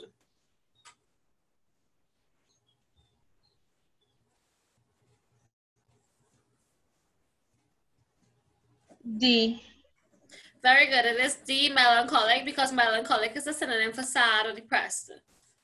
And 23, the word particularly in line 4 is nearest in meaning to which word? So let me show you line 4 again. C. So line 4 says, well, before that we'll read line 3. It says, I do not like people today and particularly hate children today. So if you had to replace the word particularly, which of the following options you would use? It says, I particularly hate children today. C, especially. Very good. It is C, especially. And 24, which of the following is an example of alliteration? C, wish the wind away. Very good. C, wish the wind away. 25 to 30. Denzel, I saw you just joined us. Did you complete your homework? Yeah, Miss, I've corrected from where you're calling from right now. Okay, so you want to give me the answers for 25 to 30? Okay, no problem. So 25 says the poet repeats the word today for what? Emphasis, B. Good, B, emphasis. 26 says, I look down the future today is an example of what literary device? Beside the answer, like I said, Why? it's saying I look down the future. I think is a kind of like a personification, but I ain't seen personification there, so I don't know the answer. Oh, Denzel, they can't leave anything blank in that exam, you know. Yeah, I know. So try to give my answer. Just pick one. Try to do the process of elimination. I would say a metaphor. Good guess. The answer is metaphor. Because it's describing the future as in you're looking down the road as in ahead now. Right. The answer is B, metaphor, because we know for one, and let's do a process of elimination, right? So we know for one is not a simile, because in a simile we must have like or as. Yeah. We know our onomatopoeia is a sound word, and there's no sound word here. And while an apostrophe is just basically like an exclamation. So we know it's not that. So by a process of elimination, it is B, metaphor. So good guess. Okay. 27, the words no see beauty in line 10 mean that the poet cannot what? I put D, appreciate anything. Good, D, appreciate anything. 28, the mood of the poem can best be described as what? Is depressing. Good, C, depressing. 29, the poet began to die probably because? I put C, but I'm not sure. I put C, future events did not look promising. The answer is C, the future events did not look promising, so that's why. I think we do this sometime. I don't know if it's in yellow. Yes, we did this poem already, because Ravi did say in the beginning that yes, we did this too many times. I was trying to remember where we did it though. Yeah, this was in a lot of past papers. Yeah. This was in a different year. And 30 is D. And 30, the poet's intention is to do what? Tell us of your unhappy condition. Yes, it is D. Tell us of her unhappy condition. Did anybody get all correct in this poem? Well, I get one wrong. Because I didn't answer it. Are you all right? Very good, Ravi. What did the rest of you get?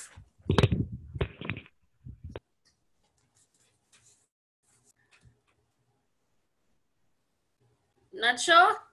You're a bit unsure? So this is the first time that you guys are seeing this comprehension. It says, it's entitled The Sisters.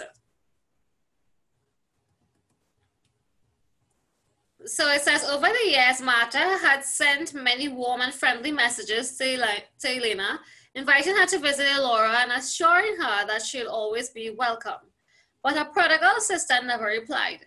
From time to time, however, traders brought news that Elena's marriage to Iaco had been blessed with 2 sets of twins, that Iaco had succeeded his father as ruler of the kingdom of horses, and that their marriage was a stormy one. For a long time, there was no further news until one day, a traveler told Queen Marta that Iaco had been thrown by a wild horse and had broken his back, that Elena had lost both her beauty and her mind, and after shouting night and day that the kingdom of wild horses was an accursed one, she had escaped from keepers. They searched high and low for her, but she had vanished without a trace, the traveler said, shaking his head sadly. The queen immediately summoned Leha and ordered her to send search parties to all of the countries bordering on the kingdom of wild horses. Go to the ends of the earth if you have to, but bring my sister back to Elora. Whoever finds her will be amply rewarded. Queen Marta said to the trackers, traders, and interpreters whom Leha had recruited. But after years of futile searching, the search parties returned one by one and reported they had found no trace of Elena. It's as if your sister has vanished from the face of the earth, Leha said. I hear you, Queen Marta said, and yet I feel in my bones that she's still alive. Leah had led one of the search parties. When she returned, her hair was streaked with gray and age, had mapped her rough-hewn face with lines as delicate as spider webs. The first time that Leah stepped into the audience room to report about her travels to distant places in search of Elena, she was both surprised and pleased to see how Queen Martha had aged.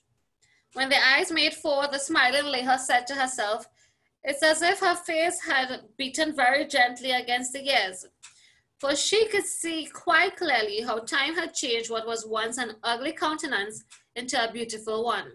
When a shaft of sunlight touched a cloud of white hair on the queen's head, it became luminous, and a welcoming smile lighting up her dark face lifted Leah's spirits and made her heart sing. And somehow all the hardships she had endured traveling across parched savannas, through densely wooded valleys, over mountains, and down turbulent rivers were forgotten. So what was this comprehension about? Finding the queen's sister. Okay, finding the sister. What again?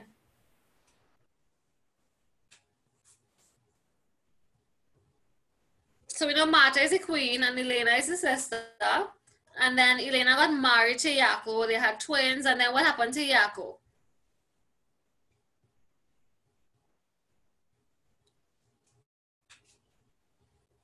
He was thrown by the wild horse and he broke his back, right? And then Elena, she sort of went a bit haywire. She lost her beauty, she lost her mind, and then she was being kept hostage, and then she eventually escaped from the keepers. And then when the queen learned about this, you know, she wanted to send these search parties to find her sister. And then during this time, what happened? Did they find her sister? No, she sister? What happened to her? disappeared. Yeah, they couldn't find her, and they said it appeared as if the sister had disappeared. And then what happened to Leha and the queen during this time? They get old. Yeah, they got old, just to show you, you know, the length of time that they spent looking for the sister. Good. Anything else?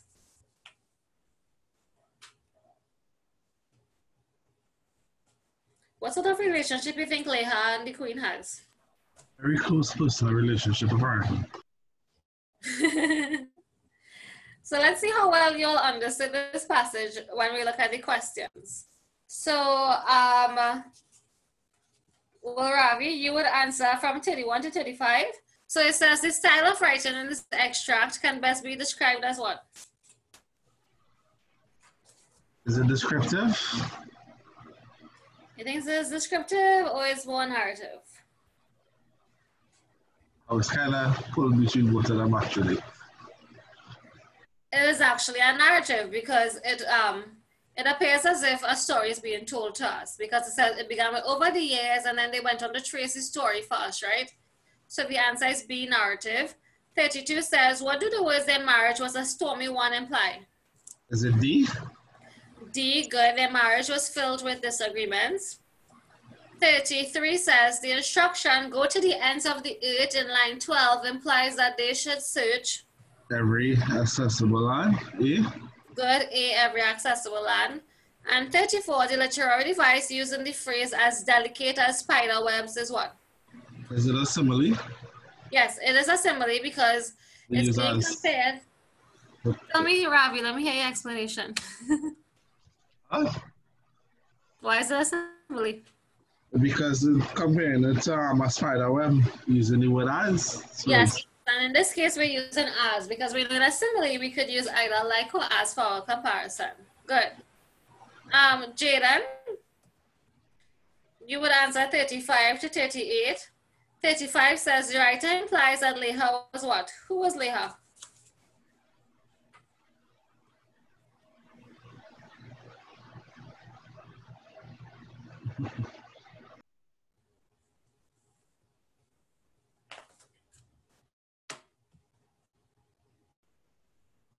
Jaden, did you disappear? Did you fall asleep, disappear?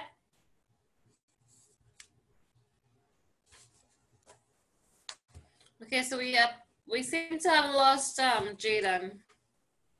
Felicia, you would do this this section, 35 to 38. It says the writer implies that Leha was what? So who was Leha?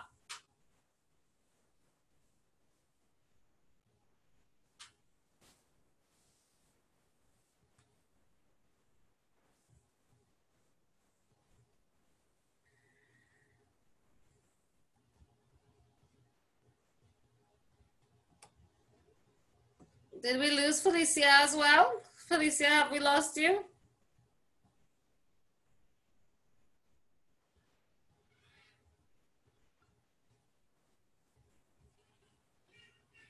Okay, I think we have lost Felicia as well. Kimberly, are you still with us?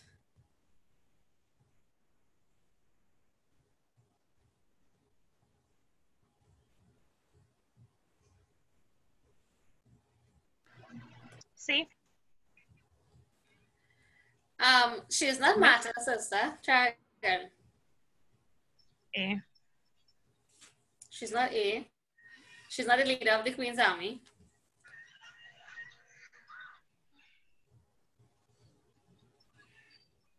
She's not B, the household servant. Yeah, she is B. She's a household servant because remember in the beginning, the Queen summoned her.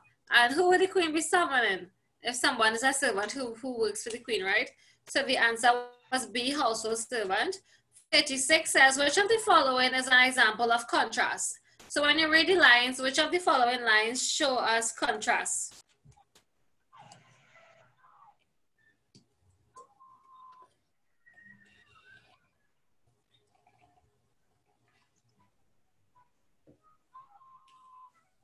A? It's not A. No. So just remember, contrast is telling us that when you read the sentence, you're saying two opposites in the sentence.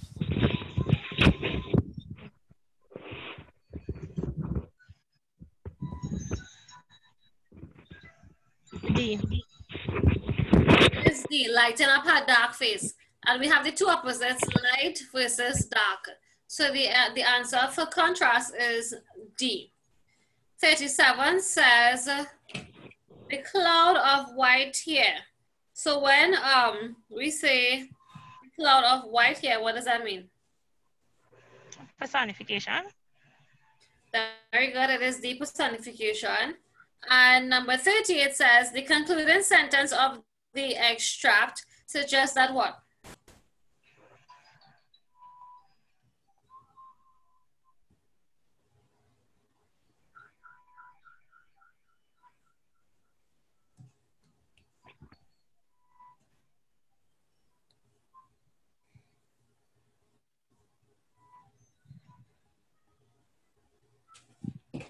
So what does the last line suggest? Do you want me to go back up to the last line? Yeah, miss. Yeah? Yeah. So the last line, it says, and somehow all the hardship she had endured traveling across parked savannas, through densely wooded valleys, over mountains and down turbulent rivers were forgotten. So let's look at the options again. What does the last line suggest? D, the problems. Very good. The answer is D. The problems which Leha had encountered in the search were forgotten. So the next comprehension, items 39 to 47, and it's about the traditional family unit. So let me just read this for you all briefly. It says, when the traditional family unit is discussed, it is usually in terms of the external social changes that are threatening its existence as an institution. Little thought is given to the internal problems of normal homes. The central problem for most family members is, of course, how to get along with each other. This internal matter is not without its external implications, for only where there are orderly and peaceful families can there be an orderly and peaceful society. Of all the changes that have affected the family in recent years, by far the most significant has been the increase in the number of mothers of school-aged children who have taken outside employment. In Canada, some 75% of women in this category now have full-time or part-time jobs.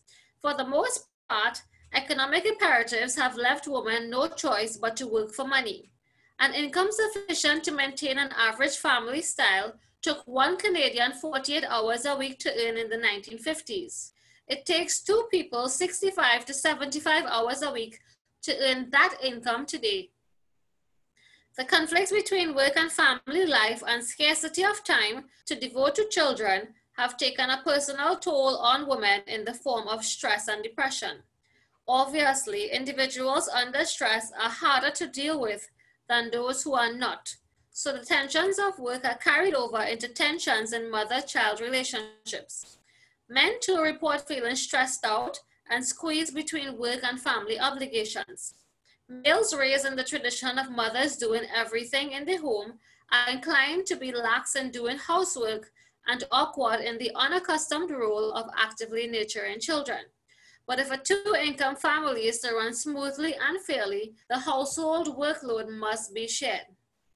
Another profound change in family relationships lies in the relatively high incidence of divorce and marital separations in Western society. The fact that so many couples feel they must go their separate ways illustrates just how difficult it is for people to live together satisfactorily at the best of times. So do you all agree with what is being said in this passage? Anybody can relate to this? They're talking about, you know, the traditional family unit, how things aren't like how they used to be long ago. So like, for instance, if someone was working for just 48 hours a week, that could sustain the family, but now both persons have to work for double that time to get money to maintain the family. And even one of the problems is that, you know, with families is how to get along with each other, and all the conflict and the stress from work and stuff is resulting in families in a lot of separations and divorce. So did y'all like this passage? Did y'all understand it? Was it easy to understand the writing?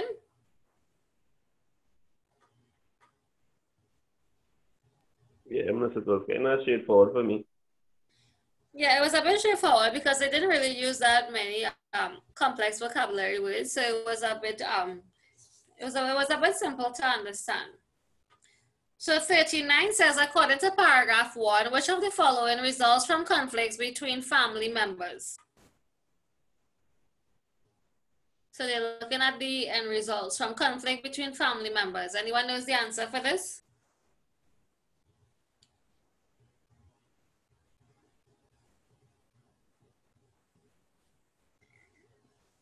Which of the following results from conflict between family members? I put A. It is a disorder in societies. 40 says, according to the extract, all of the following threaten the existence of the family except what? So which one doesn't threaten the existence of the family?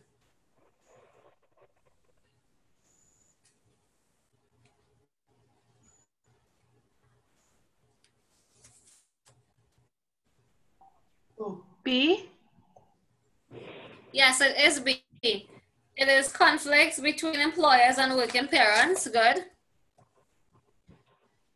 41 says the word that is closest in meaning to imperatives in line 9 is what? So which word is closest in meaning to the word imperatives? A. Very good. A demands. 42 in paragraph 2, the writer compares income in the 1950s to income today to show that what? Why was that comparison being made? I put A. It is A. People today work longer hours for the same pay as in the 1950s. That is so true. 43, according to the writer in paragraph 3, lines 13 to 20, tensions in mother-child relationships can occur because of what? So why are there tensions between the mother and the child? Felicia, what you had for this one?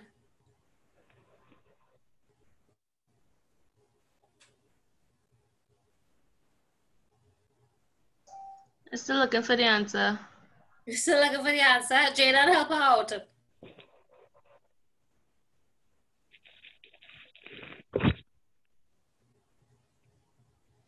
So remember they said that mothers now, before mothers never used to work, but now they have to work.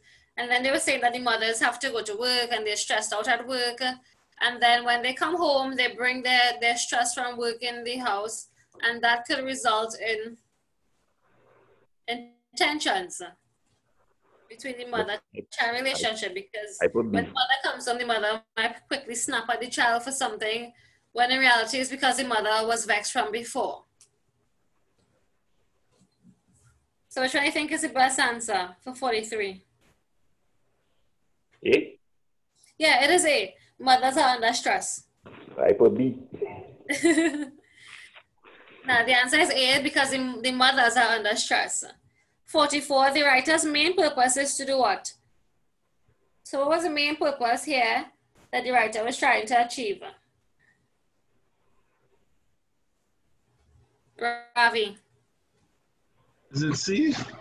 Yes, it is C, to highlight some of the internal problems threatening the family. Good. 45, the writer's main intention in lines 15 to 20 is to show that. Denzel. What's that? Your answer for 45. D? You have B or D? D as in dog. Oh yes, it is D. The sharing of the household workload can help a two-income family to run smoothly. 46, Felicia, couples feel they must go their separate ways because of what? So why are couples going their separate ways? Because of what? Why do they feel to go their separate ways?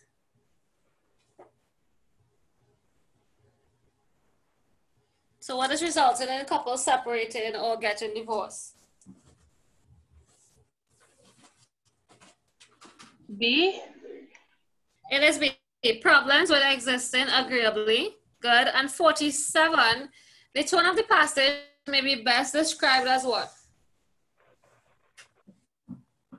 Is it analytical, mocking, indignant, or complaining? Based on what you guys read. I put complaining. What did you put, Denzel? I put complaining. It's not complaining, actually.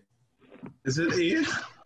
It is A, analytical, because in this passage, the writer is being very analytical in that he is comparing statistics from before, presenting us with the figures, and even getting into the effects and causes and the results. So he's being very analytical here in what he's saying. So he's analyzing the traditional family and what's happening now.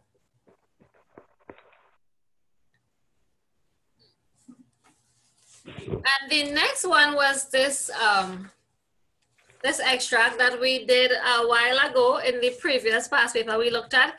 He's a man. So basically, we had a candidate going up for the Dimsville area. And this was just someone, a speech telling us why the constituents should vote for this particular individual. So let's go into the questions. 48 says, this speech was most likely given at a what? Political meeting. Yes, it is a political meeting because that's where the candidates would be presented, and here's where they would give their promises to the constituents. 49, in the extract, the writer addresses the audience as you in order to do what? Oh, Denzel, you can answer this. You know why? Because you just joined the class and we did this passage a while ago. So it means everyone here already knows the answers, but we want your answers now. I put D. For 49? Yeah. It's not, you put B as in boy? D as in dog. Oh, yes, it is D, to make the audience feel he cares about them. Good. 50 says, the speaker suggests that because the candidate comes from a foreign country, he will what? Be an advantage to them. Yes, C, be an advantage to them. 51, when the speaker says you need to live like valued citizens, he attempts to do what? I put B. No.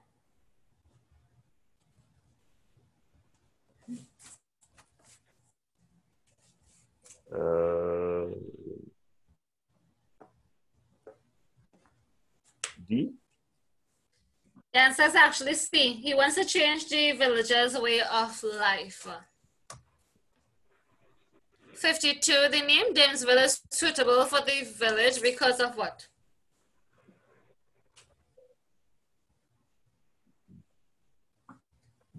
D as in dog. It's not the as in dog. How are villages named? After somebody. Is somebody named? So look at the options now. C. Yeah, so it's C. It's named after someone who used to live there. 53 in paragraph 1. The speaker repeats the words, he's the man, because he wants to do what? B. It's actually not B. But repeat is not emphasis. When you tell someone, okay, he's the man, when you say that, it's because you want to show what?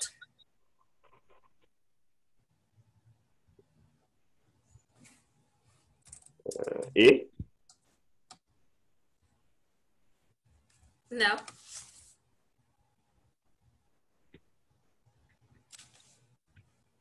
D. Is it B as in boy or D as in dog? D as in dog. Yes, it is D as in dog. To impress upon the audience that he's offering them the best person for the job. But I said B first, I can't be B again. Sorry, Ravi is distracting me here because he's asking for answers. Ravi, number 50 was C, be an advantage to them. And then, so the last one for you, 54, which of the following devices is not used in this speech? A. A, very good, A point. Ravi, do you need any more answers? Sorry, I guess away. That is why I had to ask. Oh, Do you need any more answers or you got the answers? So far, thanks. Okay, great. And this last part is an advertisement. So it says energy efficiency tips. Number 1, keep fixtures and bulbs clean. Dirt can absorb as much as 50% of sunlight. Number 2 says turn off the lights when leaving a room, even if it's only for a few minutes. It's just a myth that it takes more energy to turn a light on than to leave it on.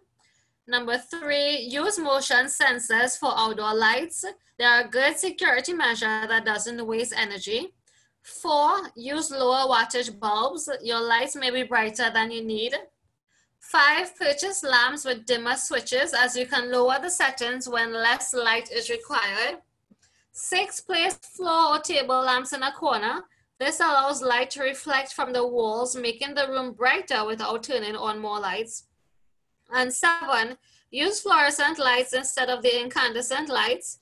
Compact fluorescent lights use up to 75% less energy than incandescent lights for the same amount of light and last up to 10 times longer. So they're basically telling us some ways in which, you know, we can conserve energy, how we could be efficient, some things that we could practice in the home. 55 says, the main purpose of this advertisement is to do what? What was the purpose of this ad? C. Yes, it was C, to encourage better energy use. Good. 56 says, which of the following is the best meaning of the word absorb as used in tip 1 of the advertisement? I put D. You put D as in dog? No. Yeah. No, it's not swallow up. Is it B? It's not B, soak up. It's gotta be C. It is C, take in. When something is being absorbed, yes, take in. 57, which of the following practices is recommended? D. Yes, D, turning off the lights when leaving a room. 58, the advertisement emphasizes that motion sensors are important because they what? A. A, they are efficient and provide security. Good. 59, which of the following statements is not made in the advertisement? B. Had the answer, boy? B. The answer is A, low wattage bulbs use less energy. Good. And 60, the information in the ad would be most useful to who? C. C, householders. Very good. So put your total out of 60 and comment your answers. Don't tell me your mark. Miss Ada answers from 1 to 20. Okay. So I'll call over the answers from 1 to 20. So are you corrected? Anybody who Yes. missed the answer from 1 to 20, I'm calling over the answers. 1 is D, 2A, 3B, 4D, 5C, 6D, 7C, 8A, 9B, 10C, 11D, 12B, 13C, 14C, and 15B. 16A, 17A. That's 16A? Yeah, 16A. Or was it? Because in ran past, the past tense is being marked 2 times. Ran is the past tense of ran. Yeah. So the ed in past wasn't supposed to be there. Oh, okay. Number 17A, 18D, 19A, and 20C. Okay. All right. So total out of 60 and tell me your marker.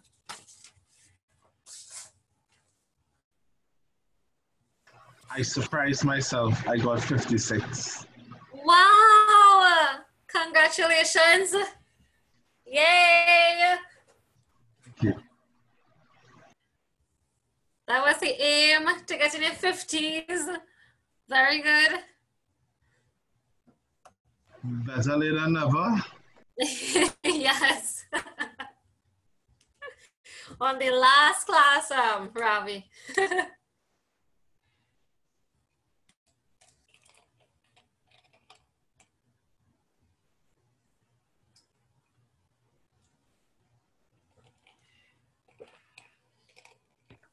I get 49. Denzel, you missed the 50 by 1 mark. I feel that was the metaphor one had an answer. Yeah, probably, yeah. So the aim is that you all were supposed to get higher than the previous week, right? So Kimberly and Jada and Hema, Felicia, what did you guys get? 52. Wow, Jaden, very good. And you didn't want to do the section on error recognition, and you end up getting everything correct. Yeah. Very good. Well, I know Felicia told me she didn't get time to do the homework. Kimberly, did you get time to do the homework?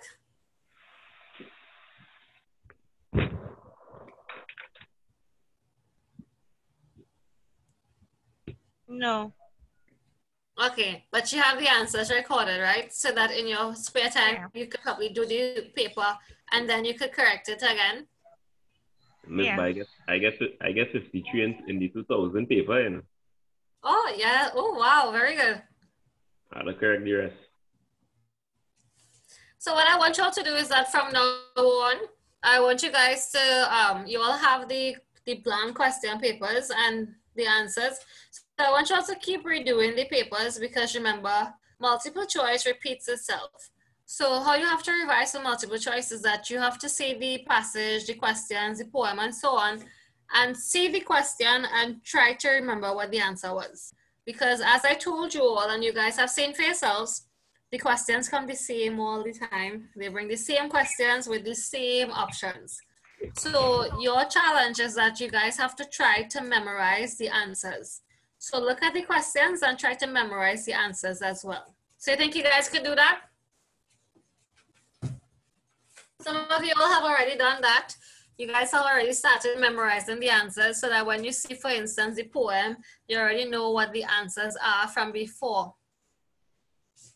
So remember, there's a very, very high possibility of things being repeated in your exam this year. So try your best to sit with the blank papers, try to see if you could remember the answers to the questions. And keep redoing the papers because your aim is to remember so well that you get all 60 correct. So what I don't want from you all is that I don't want that yesterday is our last class, but I don't want that from today you guys aren't going to do any work and then you're going to wait until probably the week before the exam to do work. I don't want that happening. I want you all to still dedicate some time once a week, do some work, pretend even for your our class time, maybe you could use back that same time as your study time. If every week you could probably do like about 2 or 3 past papers, that would be really nice. So try to not be comfortable. Yes, you guys are peaking at the moment and don't think that, okay, I have reached and that's it. Try your best to, to keep revising your work, keep redoing, looking at the blank exam papers, see if you could get back the answers and correct it because you have the answers. And you have only reached if you get 60 out of 60, right? Because the questions repeat themselves so much and your aim is to remember so well that you get all correct. That's the aim. So still use some time, still dedicate some time to go through the papers. And one thing I want you all to go through as well, your handouts. So the handouts on literary devices, you guys need to know all those 17 literary devices because as you all have seen, even in the advertisement, the speeches, the comprehensions, and the poems, a lot of questions come with a quota line and then they ask you what literary device it is. So if you don't know your literary devices, it would be difficult for you guys to know what the line is talking about. So your literary devices handout try your best to reread that handout. Keep rereading the handout and try to memorize the definitions for every literary device. Even the handout that I gave you guys on poetry with the poetic elements, please learn that handout as well, because you are going to get poems in your paper, and poems are really difficult to understand at first because, as we all covered in that handout, we have denotative language, which is a literal dictionary meaning, and then we have the connotative meaning. So you have the denotative and the connotative meaning of words and even the poem, and the connotative meaning, the higher meaning. So sometimes poems aren't meant to be interpreted literally, but there's always a higher meaning or a deeper meaning to the poem. So try to revise the poetic elements as well, because as you all know, you are going to get poems in the exam. So all the handouts and work that we have covered regarding paper 1, please revisit your handouts and try to learn those things, because your aim is to remember. You have some time again, so try your best to remember. I don't want you all to just skylark and not do your work, and then the night before the exam, you're now gonna pick up the multiple choice papers and review them, because the brain is a muscle, right? If you don't use your brain, then what happens if you don't use muscles? It's like the rest of your body, right? It's the muscle that, you know, we tend not to exercise or practice, right? So it's like a body part. If maybe you could have done a split, if you aren't continuously doing it and exercising your muscles, then eventually you won't be able to do it again. And that's exactly what happens with your brain, and it's one of the body parts that we underestimate. So if you aren't using your brain, if you aren't doing any work, you are going to forget. No matter if you know the work now, you will forget. Jaden? Oh, sorry, Miss Aaron, my mic was on.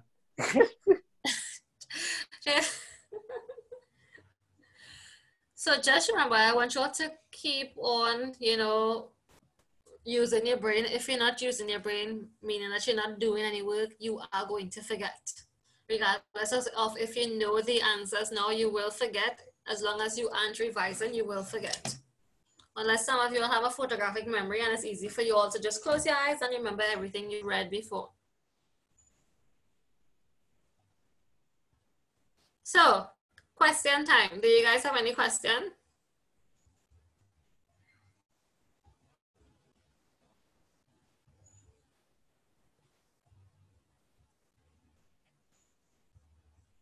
I just waiting to find out when it's exam, because I want to get this nonsense over with. Well, actually supposed to find out by today, actually, because CSEC did say they were going to make a statement by today. So don't worry, as you all know, whenever we get something, Lyndon sends it in the WhatsApp group for you all. As long as it's from CXC, it's from a credible source, and we know it's true, we send it in the WhatsApp group. So don't pay attention to other things you're seeing in the group, because I know like other students and stuff are sending stuff in the group, but only pay attention to credible sources. So only if the message comes from CXC or the Ministry of Education, and you would know so because they would use their official letterhead in the document. If you don't see the official letterhead in the document and it didn't come from CXC or the Ministry of Education, don't pay attention to the news, because right now we have a lot of people who are home, just bored and circulating fake news just to stir up, you know, drama and excitement in society. So only pay attention to news that are from a credible source, and you guys will see this. If you're on social media, you could follow CXC's Facebook page and the Ministry of Education's Facebook page, or you could even visit their website, because on both websites, they give you news updates. So only read news from there. Don't really pay attention to the memes and the stuff being circulated and videos that people are making up. So just be careful with where your information comes from. But as we get some feedback, we would let you all know, because they would send messages to the schools. So we will let you guys know for sure.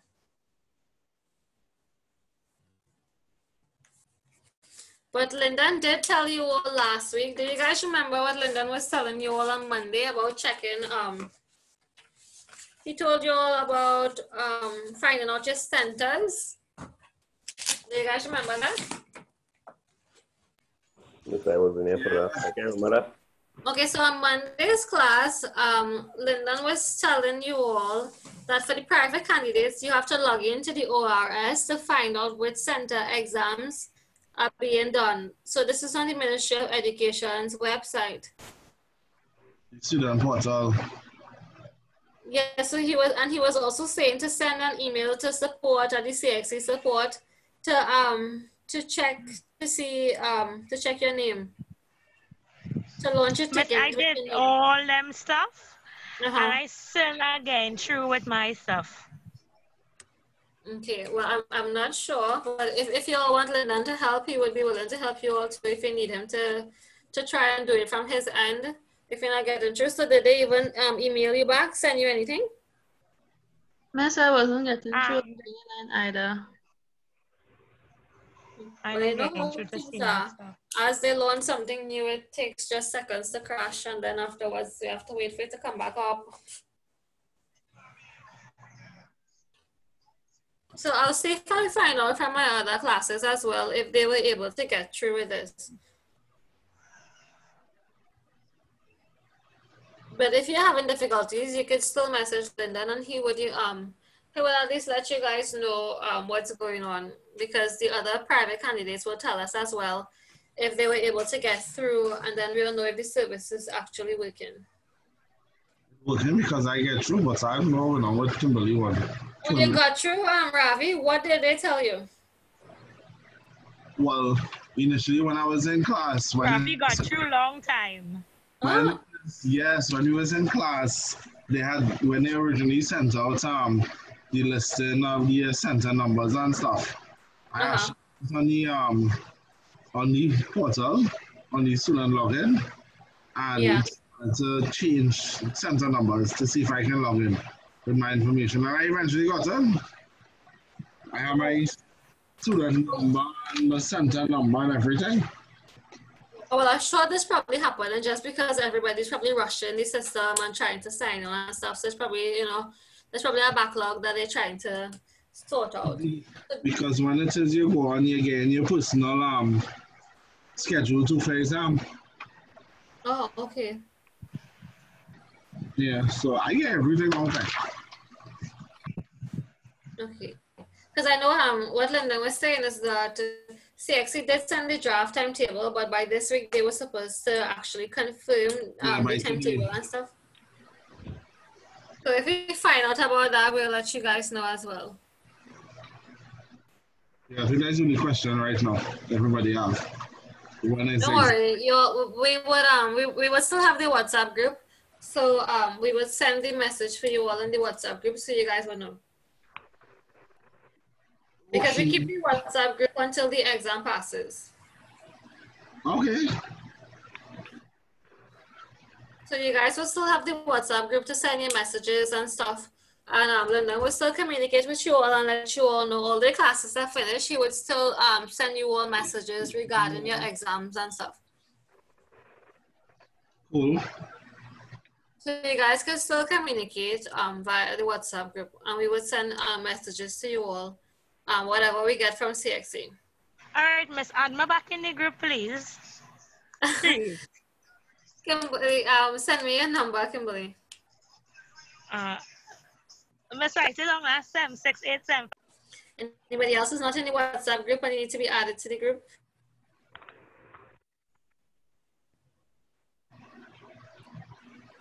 No, everybody's in the group. So just pay attention to the WhatsApp group and the messages that you guys get